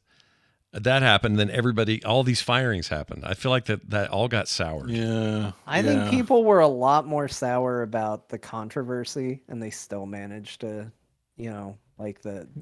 We'd be hearing about it soon, though, I right? think Yeah. if I was gonna predict, I would predict that maybe there isn't one this year, but maybe we get one next year. I don't know. I guess it all comes down to if they have something to show. I think Blizzard has maybe finally learned that if they don't have anything to show, they maybe shouldn't do a show. They just shelved their hang on. survival game. Mhm. We got to remember the Overwatch timeline, right? Because when did the Band-Aid came off after BlizzCon, right? What, the PvE stuff? Yeah. Yeah, that was it. They waited till wh- the end of that. Yeah. That was after BlizzCon. Absolutely. Yeah. But was- not just yeah. that. Oh yeah. And then not It was well, not wait. before BlizzCon because Hold I don't on. think Now that you say the Band-Aid ripping was after. Well, they I'm just pretty did sure. it again because now they've said. Well, I know was they like, have. I was like, they do did it I every go month, back in but, like, time because all of a sudden there was news again of like Overwatch cancels PvE, and I was like, no shit, they did that like months ago. But no, it's because they have now canceled the little bit of PvE that they were Yeah, still they stamped promising it was out. going to happen. They stamped out the embers did of it hope. again. Yeah. It's like But the Tracer said the world could always use more heroes in the moment in their direst need, and Blizzard came down and stepped on Tracer and squashed her like a bug. That's what happened. Just pop that backpack right off her. Yeah. Poor girl. I mean, of chat meanies. says, guys, the Battle Within comes out this year. Of course, there will be a BlizzCon. I just, it does seem. Oh yeah, the well, War Within. I don't know. Yeah. I feel like we've been saying. Well, they had a really Season of Discovery was goated. No, they're having some moments. They're having some moments. There's no question about that. So I've been back and forth. Especially. Yeah, I've been vacillating. Yeah. If you'd have asked me after those layoffs, I would have said, ooh, probably not, because people are pissed. And then they're gonna do it anyway. They gotta do it. I still stand by it. Hinges on whether or not they have something to show, and if the WoW expansion is this year, then they pretty much have something to show, right? They'll at the very least have whatever it is they're planning for end of year for Season of Discovery, because by the time there is a BlizzCon, assuming it's in fall, we'll have gotten level 60 content. But winter, there's planned new content of some kind at end game, like maybe brand new raids never seen before. That's been the speculation. So if there was a time to announce something for Classic Plus, it would be then. Yeah. I don't know. And the War Within, remember, the cadence of releases is supposed to be quicker. So the War Within comes out, that 1 year clock ticks down for the next chapter of the World Soul Saga. So that's something else to show at BlizzCon. All right, let's just lock ourselves in so we can have rights and wrongs. Yes or no, Scott, BlizzCon this year? I don't know. You guys are kind of convincing me. No, that you it can't. Might happen. I don't know. You got to pick yes or no. I'll say yes. Yes, and also Diablo 4 green green stuff. Oh, new expansion, yeah. Oh, yeah. Right, Diablo 4 Green Edition. I got you. Diablo 4, some green shit is happening, so like that. Yeah, I forgot about that. Oh man, I forgot about that. Yeah, you know what? Actually, I was gonna say no just because I like being right when no one else is. Yeah, but I don't know if I feel it in my heart. Yeah. And then they've got to give us some hope. They're definitely going to talk about a new hero for Overwatch 2. There's definitely that's going to be a rough spot of the show, but they're working on new heroes, so they're not going to have fully pulled the plug. They're going to give us something that people are probably going to trash. Yeah. For the PvE. And the rest of it is just who knows. There's no new survival game. I'm very skeptical of any StarCraft. Definitely no heroes. They hate that game. Yeah. So it might just be those, and that might be enough. Remember? All right, I guess we're all yeses. I'm not gonna be contrarian, because as much as I would be like, oh, I was right, I didn't feel it in my heart. There'll be like Hearthstone stuff for sure. There's always new Hearthstone stuff. Yeah, but no, that's the most boring stage shit ever right now. It's so boring. Well, for me, yes, but there are people who like that game. No, I know there are, but is it a thing you want to do? Big stage thing? I don't know, man. I don't know. Yeah, they put musical number. We got cards. Do you want to open packs? And I'm a troll with a pipe, and I got packs for everyone. Like they always do one of those, right? So I have a feeling that'll be lessened, but I don't know. And I don't mean like heroes lessened, right? No. Where they just ignore it. They'll have something. Yeah. You know, it's Overwatch, and Overwatch will have a hero. We'll get some Overwatch. It'll be disappointing, but they're still going to do it. At least you're honest about it. No wonder they don't invite me to BlizzCon anymore. We're talking so much smack about what you got your green expansion. You got Diablo green. I guess it's our style. Well, maybe it's fine. Look, that old guard is gone. It doesn't even work the way it used to, so it doesn't matter. I mean, they should get all three of us to do the Q&A. Yeah, let's do the Q&A. I would love that. All three of us. John and I can be microphone holders. We're really good at it. If they ask a question, we might say like, "You sure that's the question you want to ask?" Before They quit doing Q&A though. They're done. They didn't do it last time either. They don't want to do that. That's because they don't have us. Because they don't have professional microphone holders. Like, we can Bo and I have done this for conventions before. Sure. We can. Yes, we have practiced this at Dirtacular. I've literally done it at BlizzCon. I've done the Q&A. I'm just telling you. Yeah, but you got to be the man on the stage now. You're the man on the stage. We're microphone holders. We don't have experience with man on the stage. Oh, no, I want all three of us up there, like on 3 stools. No. It's going to be you and Chris. It's just you and Chris. And if maybe some other people. If Bo does a lake run, that'd be a 4th stool. No. I will take a shit before the Q&A, so I don't have to do it during the Q&A. Well, yeah. But in the fountain. All right. If they do this, we'll go. We'll all go. It'll be great. Let's do it, Blizzard. What is a fountain if not a giant bidet? Right. Exactly. I mean, but you're not wrong. I hate to say it, but that's kind of true. But no. Like, we can be microphone holders, and that way, if somebody's going to ask something really crappy, we'll like make fun of them. All right. I'm in. Instead of we'll intimidate them with our wit. Yeah, instead of we won't have any phones moment. Do you guys not have phones? Well, I can't promise that. That's no, you can't promise stage, that. No, I definitely can't because I would probably secretly encourage it. Yeah, you'd want red shirt guy to come but up. It's Chris. Chris is up there. He won't. I wouldn't want. Nobody would be intentionally mean to Chris. Red shirt guy was directly at Chris. He was saying he didn't remember his lore, which was true. Yeah, but it's to not be like fair to Chris, that's a lot of lore to remember. Oh, it's not like he putting his foot. It's not memed the way those other ones are memed on. It's a very different. You think you do, but you don't. And do you guys not have cell phones? Right. Like those were gnarly. His were more positive for sure.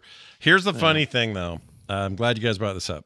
So the other day, I find this TikTok video where this guy is showing his huge Warhammer painted figure collection, Warhammer 40K. I've never seen anything like it. This whole basement covered in Warhammer 40K figures, just everything from mechs down to little orcs and all the Space Marines, all of it. It's just huge.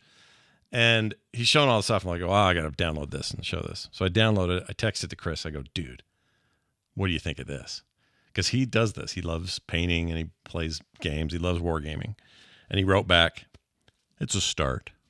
That's all. I thought that was some serious smack, man. Man, and then sunglasses fell down over his face and he walked away and the room blew up. They start playing the music. It was amazing. Well, anyway. All right. Well, we're going to take a break. When we come back from this break, we're going to dive directly into some additional news. Quick summary of some Phil Spencer stuff that I thought was interesting. Nothing too crazy. A few other things as well. So stick around. We'll be right back. We're back, everybody. We're back. Woo! Hooray! Congratulations. Try not to burp on the microphone. I ate a thing on my way down here, and I'm very burpy now. It sounds like Pac-Man. Yeah, a little bit. Hey, we're back, you guys. We got to talk about this little bit of extra news that we didn't cover yet, so we're going to do that now. If I can find the damn button for it. Here it is right here. Spill Fencer. Phil Spencer, rather, is how you say his name. Sat down with dude over there, Chris Plant over at Polygon, to talk about the recent layoffs, the current state of the industry, all that kind of stuff. And they talked about some interesting things. I just wanted to bring out a couple things. They talked about how video games used to work. You set a sales goal, you set an earnest goal, set the price of the game, set the budget, make your game, sells well, you do good. How it works now, sales are spread across multiple platforms with variables, including discounts and subscription services with varying revenue models. It's kind of a mess. So it's kind of boring, but it's also kind of an interesting business aspect to how games are marketed, sold, and obtained today versus the way they were even just 10 years ago. He says there are 3 main problems. Cost, reducing risk-taking. New games have to sell millions of units to justify cost, many millions of units. He mentioned that AAA games are in the $200,000 to $300,000 or $1 million budget range these days. Which I wanted to make a note here that a lot of this reminded me of John's point about make some middleware, not middleware, but B-tier games. It doesn't have to be all AAA. There can be some small stuff in here. Like Devolver basically does. Kind of, yeah. I mean, they're a little more on the indie side, but something closer to that. And he didn't really get into that, but I do think that's I think they have a lot of that in their upcoming release schedule from all these devs they bought. It's not all AAA top end, best in class games. There's some like middling things in there, and I don't mean middling quality wise. I'd say that what was the radio one, the rhythm one that they just now put on PlayStation? Hi-Fi Rush. Hi-Fi Rush. That's a great example of a game that is not. It's not meant to be the next Red Dead Redemption, and it's not meant to be some crappy little indie. Crappy's not the right word. Yeah, I was gonna say there's a lot of good indie games, and of all of us, Scott, you liked them the most. Yeah, that's the totally wrong way of saying that. The way it just means humble game. Yeah. Whereas this is like somewhere else. This is in the middle someplace, and they were very limited successful. Scope. So they should do more of that. But anyway, says exclusivity limits the revenue potential, reducing motivation for exclusives. And then on console stagnation, says console players are upgrading, but new console players aren't entering the market. So they're seeing like, I don't know. I have a PS5. When the PS5 Pro comes out, will I buy that? Probably, maybe. I don't know. Could be, but they don't expect. Well, PS5 is not a good example. But they're not. It's seeing not a like lot of when new the Wii came out, right? And all of a sudden, an entire audience that wasn't buying video game consoles bought video game consoles. Great example. Yes, that is no longer a thing for any of these devices. Like all three of the big names are all having. They're all. That was the other point of this conversation.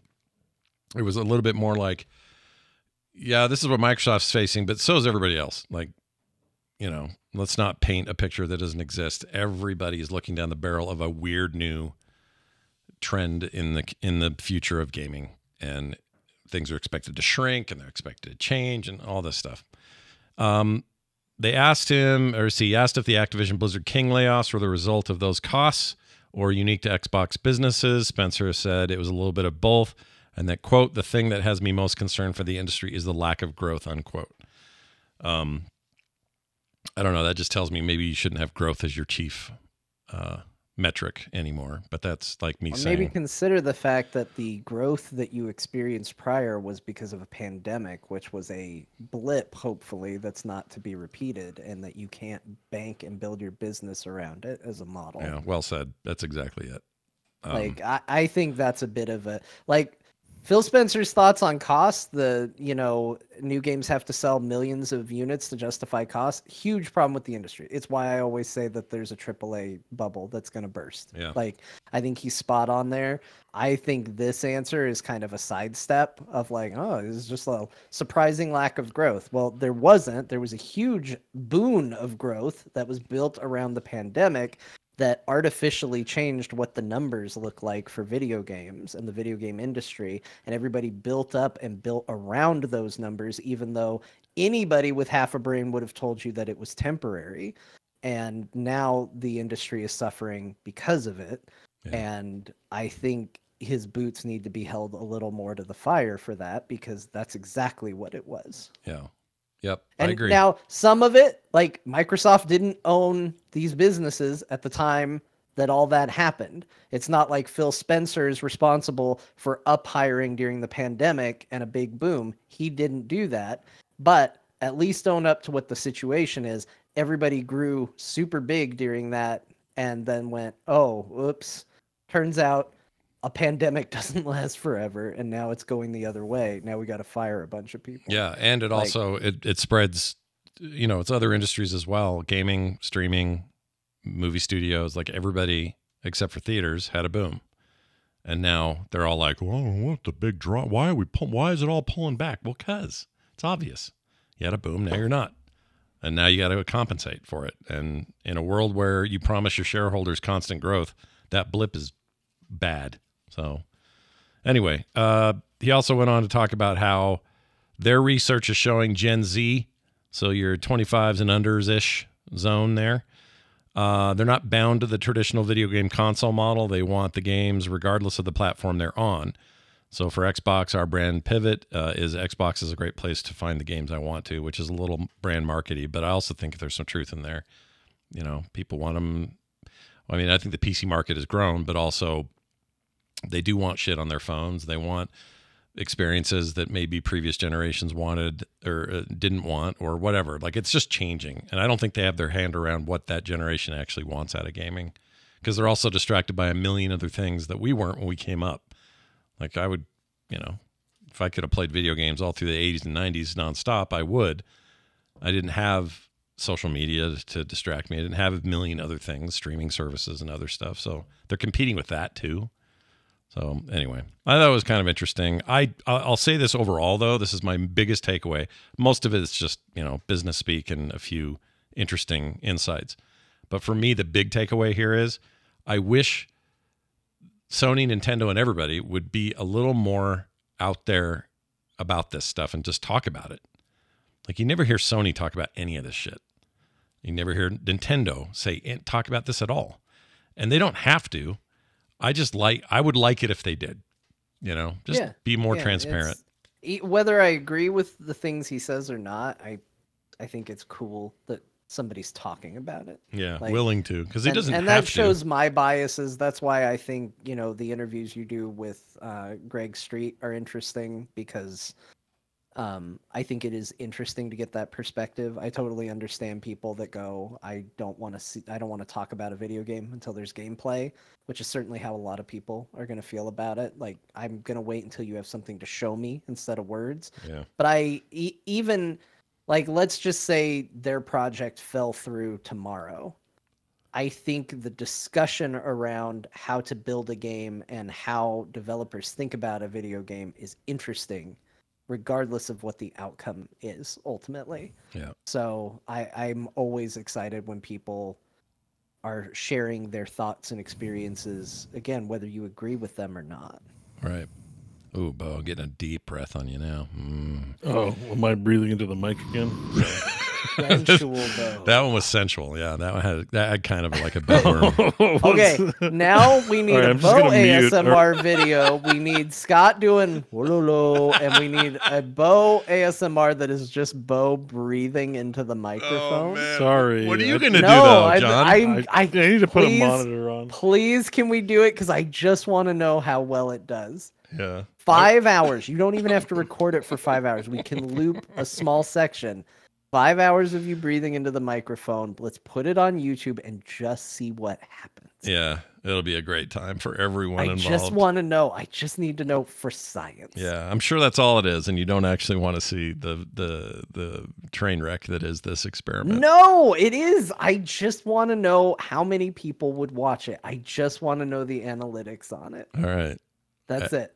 Okay. All right. That's all. You just want to see what happens. Want to see what that video does. If anybody, I will record this video, but I have an obnoxious voice, and nobody has identified anything that I need to do for hours. I will record the ASMR video that you two have not done yet. Yeah. Somebody just needs to tell me what they want 7.5 hours of me doing. What if they say rubbing your feet with chili or something? Weird Nobody like that. wants that. Well, I don't want Rubbing that. your feet with chili. I just saw an episode of King of the Hill where Peggy got tricked into doing foot fetish videos, and she thought it was because she had big feet, and it was to help other women who struggle with having too big of feet.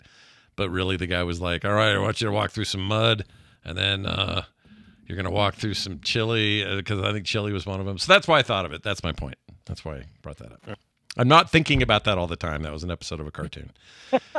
All right, what else? Stardew Valley. I think we talked about it last week, but it is doing very well in 1.6. That guy is living the dream. I guess make something rad with your bare hands, and it'll pay off for you. So congratulations to him and the success it's currently having.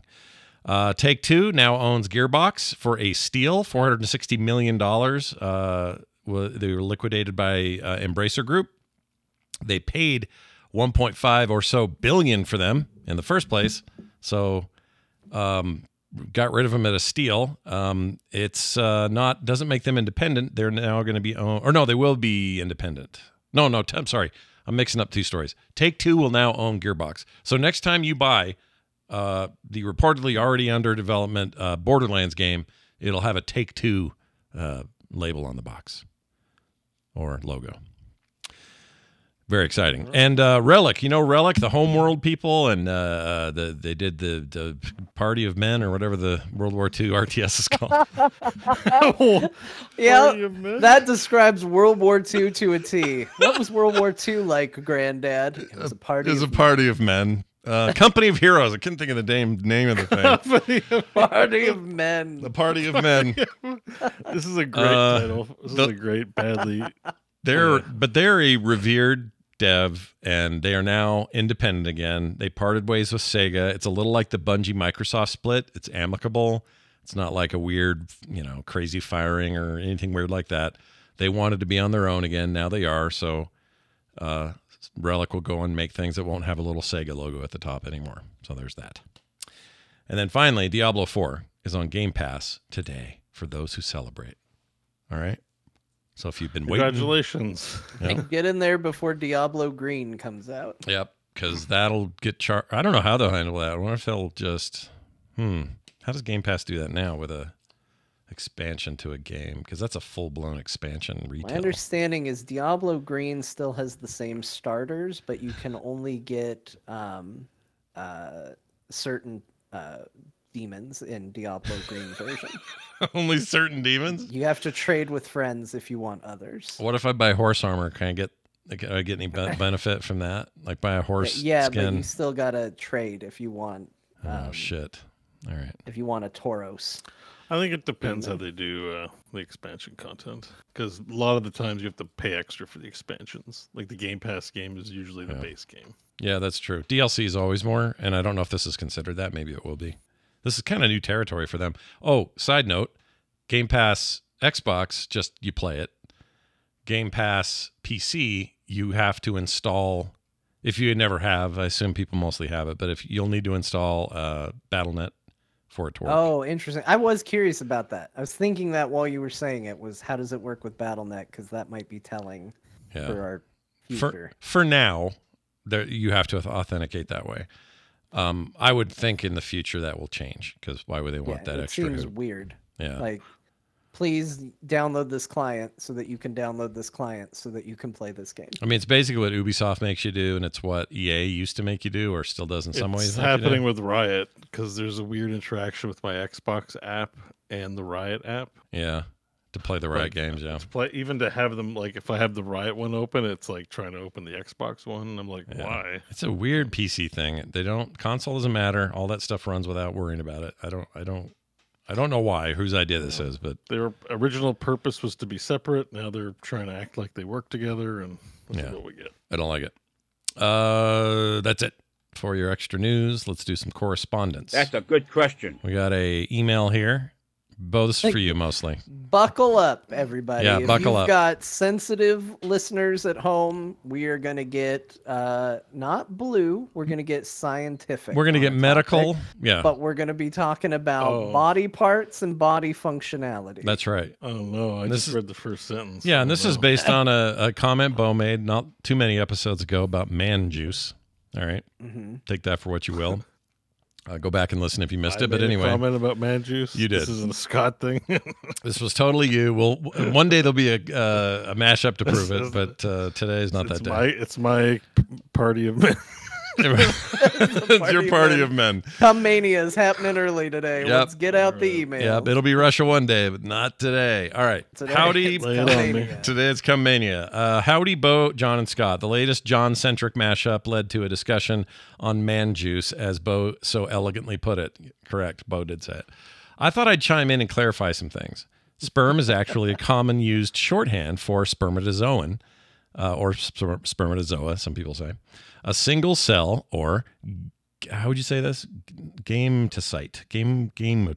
Gametocyte. Gametocyte. Gametocyte. I'm hungry. Yeah, I don't know what that is. He says the testes in the scrotum is where the spermatozoa initially form, but they don't mature until they reach the epididymis. An S-shaped organ that wraps around the testes. All right, so this is down in your little nut area there, what we're saying. The vast difference. Thank you for clearing that up, Scott. The best part was going like this. This is in your nuts. Yeah, your nuts. This definitely means nuts to everybody. Oh, yeah, there's a universal sign for nuts. When the aliens come, just go like this. Nut massage. Yeah, You'll be like, you can probe whatever you want, but don't touch my nuts. Don't you do understand? it. It says the vas deferens, a.k.a. the ductus deferens, is next and communicates spermatozoa from the scrotum into the pelvic cavity just below the urinary bladder. There is no juice yet, he says. Ductus deferens is my next Baldur's Gate character. Is it like sardines moving through a tube if there's no juice? I don't know, dude. This is worse because he didn't get into that. I don't know what to make of where that is. There's no juice, and I'm like, well, how does it move around? Does it ever get stuck? Oh, this is killing me. All right, so then it says, no juice yet. Here, the seminal vesicles, prostate, and bulbotherial glands. I had that Pokemon, but it was not my favorite. Wait, no, I don't think that's a Pokemon. Isn't that actor's name who was the Punisher? Which way? What? Oh, John Barenthal? Is it your thing? John Bulbotherial. No? Okay. He was really good on Walking Dead. All right. Yeah. All secrete different Stupid parts shame. of the seminal fluids that support the spermatozoa's needs. Seminal fluid, a.k.a. the liquid, plus spermatozoa cells equals semen, a.k.a. these words I'm not going to read. Hope that helps clarify some of the mysteries of man juice. Feel free to follow up with any more questions. Dr. J, your friendly neighborhood anatomist? Anatomist from Tulsa, Oklahoma. Now, automaton. I don't know if is Dr. Is Dr. Tolbert still in the chat? Can he confirm? Because he could confirm all this too. He knows these things. Yeah, we need to peer review this email. So he says, "Yep, this is all correct. Peer-reviewed science." Yeah. Put a check mark on it. We got a yup from Dr. Tolbert. So John, Bo, did that help clarify, or are you more? I mean, I'm thinking about. Well, wait, what about what did you say? Like sardines through a tube, or whatever? It's like sardines through a tube, right? Like there's no man juice yet, so it's like it's making the spermatozoa. Yeah. And they don't. So they're going through this factory system, right? But it's tubes. Like, how's it moving? Is it like muscle? Is it like poo? Like, I don't know. Like I'm gonna die. Move around without a bit of lubricant. I'm gonna die. Is it like poo? No, it's not like poo. Dr. Tolbert, what is it like? Well, poo's juicy, so they definitely get that it moves around. So it's not like poo, he says. Oh, I never thought of it before. Now I don't want to think about it. Tell us more about the ductus deferens. I mean, definitely the part we're interested in. I think like the juice part is like definitely like there's a sterilization aspect to it. It keeps probably the stuff safe, you know. Yeah, it's a good. It's not really a lubricant, although it can act that way. Sure, but you're right. Yeah, like and this is all. Look, everybody out there snickering. It's a good scientific little. It's just like when you're trying to get the last of the toothpaste out, is it like that the way it pushes it through? Yeah, I mean, I don't know. I don't want to think about it. I feel like I learned this 20 years ago in biology somehow. I am Ductus deferens Sigma. It sounds like one of those guys. It's like a Warhammer, not 40K Warhammer person. Ductus deferens. Ductus deferens. He was great in the Mad Max movie. Oh, he's incredible. Yeah. I can't wait for the sequel when we'll get, hold on, what was the other word I didn't like in here? Bulbotherial glands when he takes over the wastelands. That'll be trouble. John Barenthal's brother. All right. Anyway, thank you, Dr. T or J from Tulsa. Yeah, thank you. It's a good lesson. I don't know why I said T. Here's a quick text. Hi, Core Crew. You guys have done a lot in coverage of co-op games recently, and I have to scratch you a question. It's interesting. I'm curious if that's aimed at Bo because he doesn't like ask you a question. Oh, that's right. You don't like ask you a question. I forgot about that whole debate. Well, hang on. Again, I was like, I'm getting misrepresented. This is how controversy gets started. I'm just saying it's weird how we ask a question. It's not that I don't like it per se. Yeah. Ask all the questions you want. Yeah. So he's going to scratch you a question. If he says, I'm curious if you've heard of Played Up. I actually own Played Up. It is, I think I talked about it on the show. It's a roguelike overcooked with way less relationship damage that has me absolutely hooked, and I would love to see you guys play it on Tuesdays to see if you will feel the same way. Love all that you do and wish you many more years of success. P.S. I will gladly gift keys since I know there are 3 hosts on this show. Oh, hey, look at that. Shit. Well, I bought it forever ago, and then it was to play with my kids, and we never did. I think I have it on Steam. Let me make sure I even have it where I want it. But anyway, Yeah, that's a really cool. Overwhelmingly positive. Damn. It's cool, and it's way less.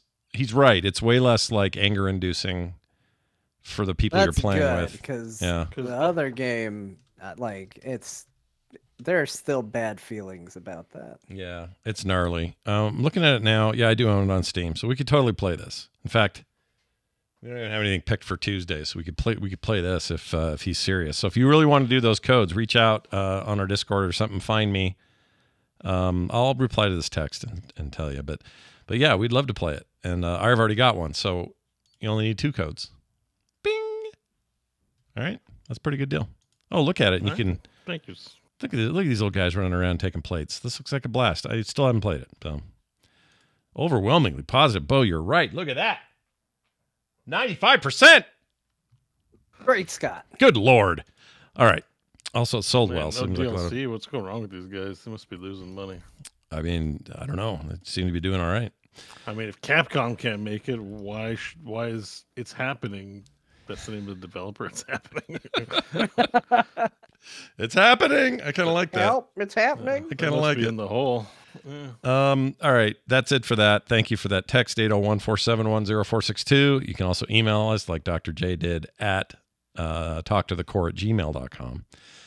We're doing a giveaway today, guys. This is exciting.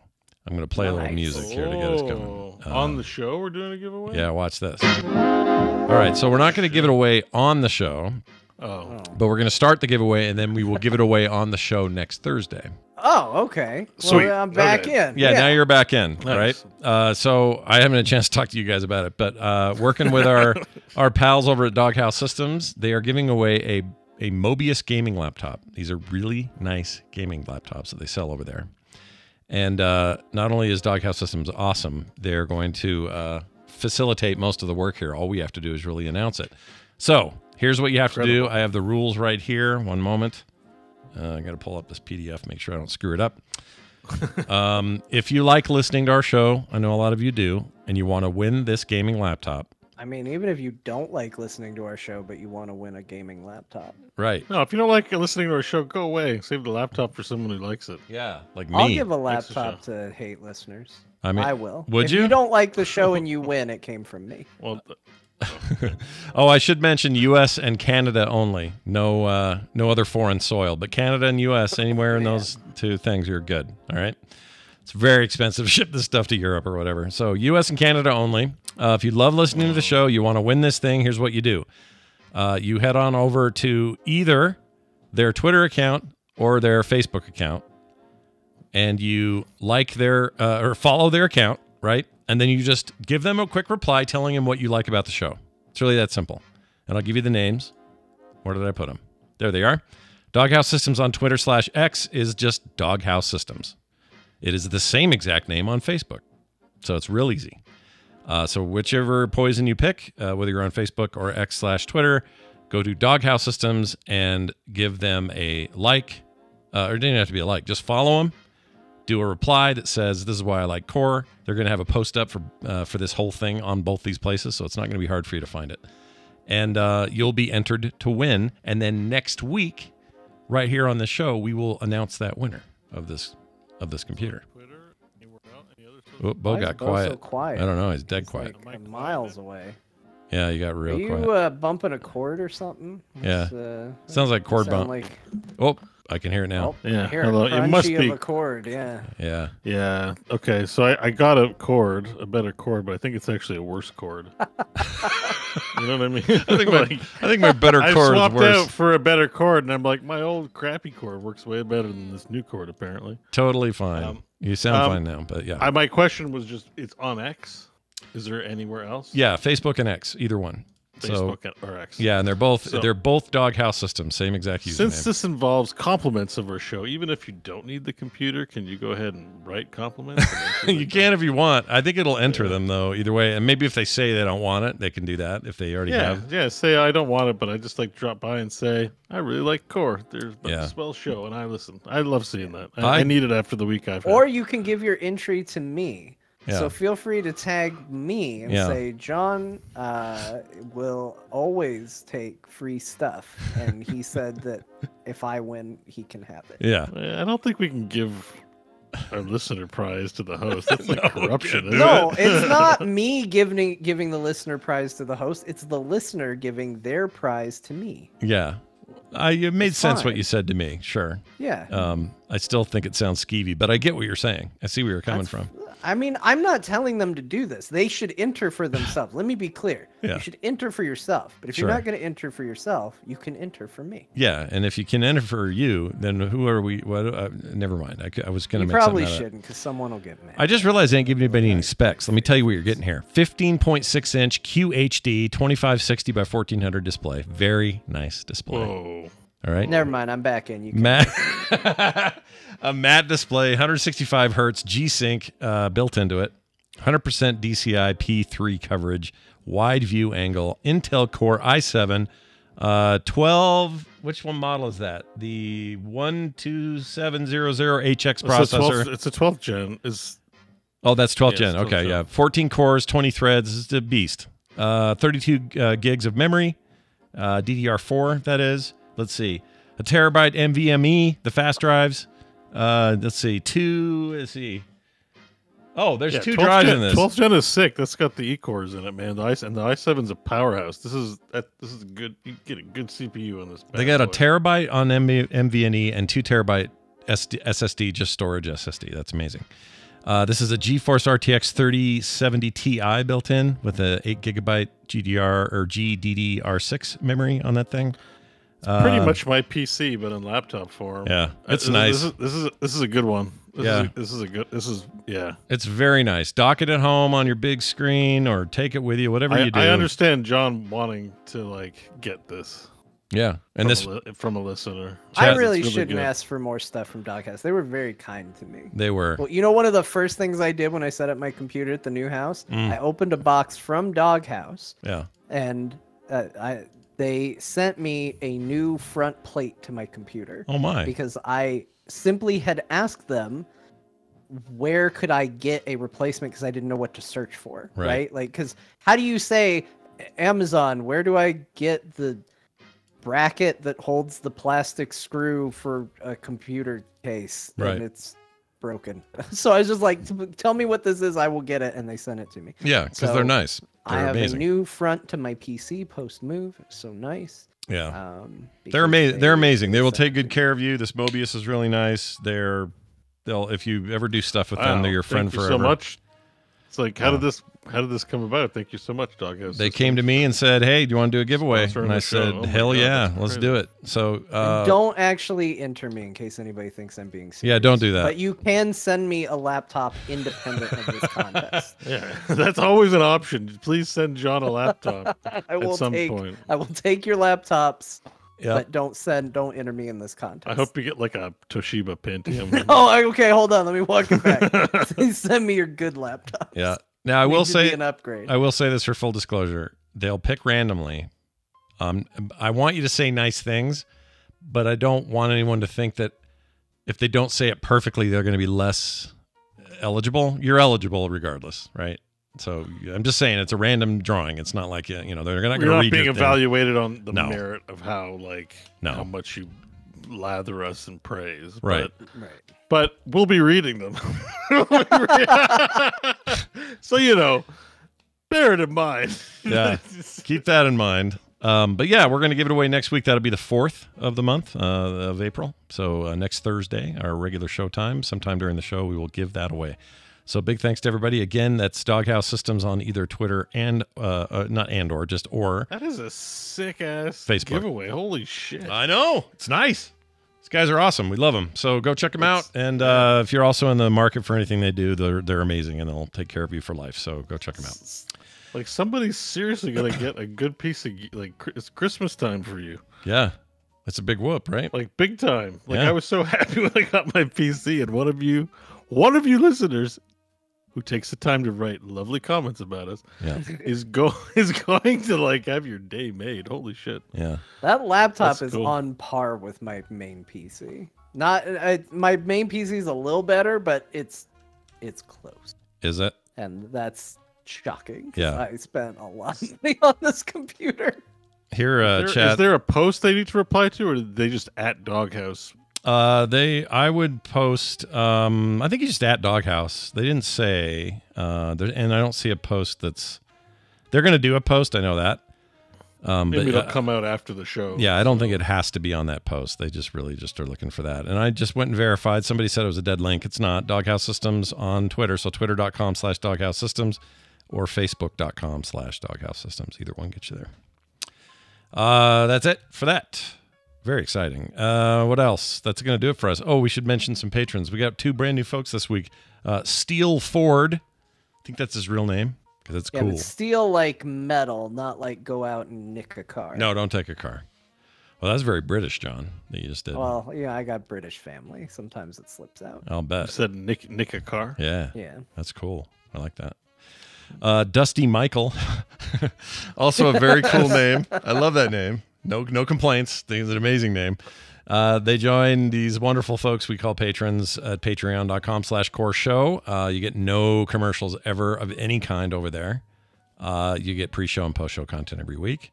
And this contest is not a commercial. This is just like a straight-up giveaway. You get monthly benefits, including video game art in the mail from me, host specials. There really is one coming out in March before the month ends from me. Who's doing it? It's me. And I'm just very late. But don't worry. I got how many days? Yeah, you've got time. The month's not closed yet. I got like It's the 3 days. 28th. Yeah. You got 3 days. Yeah. Holy 3 shit. days. I'm going to Get make on it. man. I'm going to make it. You guys will get like Talk a 30-minute about thing. microtransactions. Oh, yeah. People will love more of that from me. I almost did before this show, and then I'm like, we're going to do this on Thursday. Why am I doing that? So I'll come up with something better. But anyway, that'll be soon. And if you want to be a part of it, go to patreon.com/core show. Everything else is at frogpants.com/core. And we'll get out of here now. But we need Grandma to tell us what the hell we played. Grandma, take it away. Well, you wouldn't know that we were living in modern times with the games they played this week. Apparently everyone's feeling real nostalgic because well, we'll go backwards to make what I said make sense. Bo played Starcraft 2, and he played World of Warcraft Classic, and Half-Life 2 in virtual reality. And Sean played Baldur's Gate 3 and No Man's Sky, which I was told today was 8 years old. Think about that.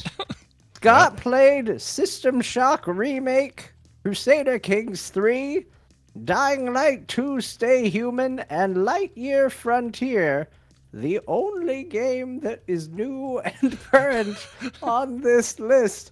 Because you know what they didn't play? Dragon's Dogma 2, but they talked about it for an hour. We sure did. So if you wondered what game they talked about for an hour, it was that one. You can play it. That's up to you. Yep. You got $70? Well, good news. You can go play it. Or more if you buy the...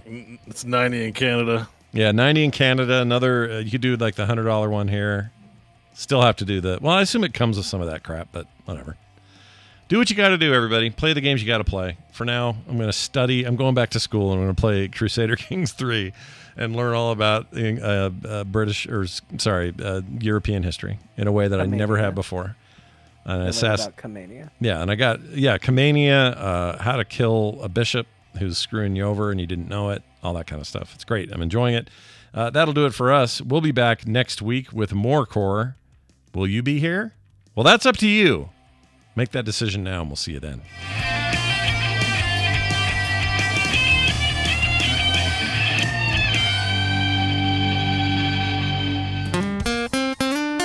Get more at frogpants.com. I have no pithy clip to play at the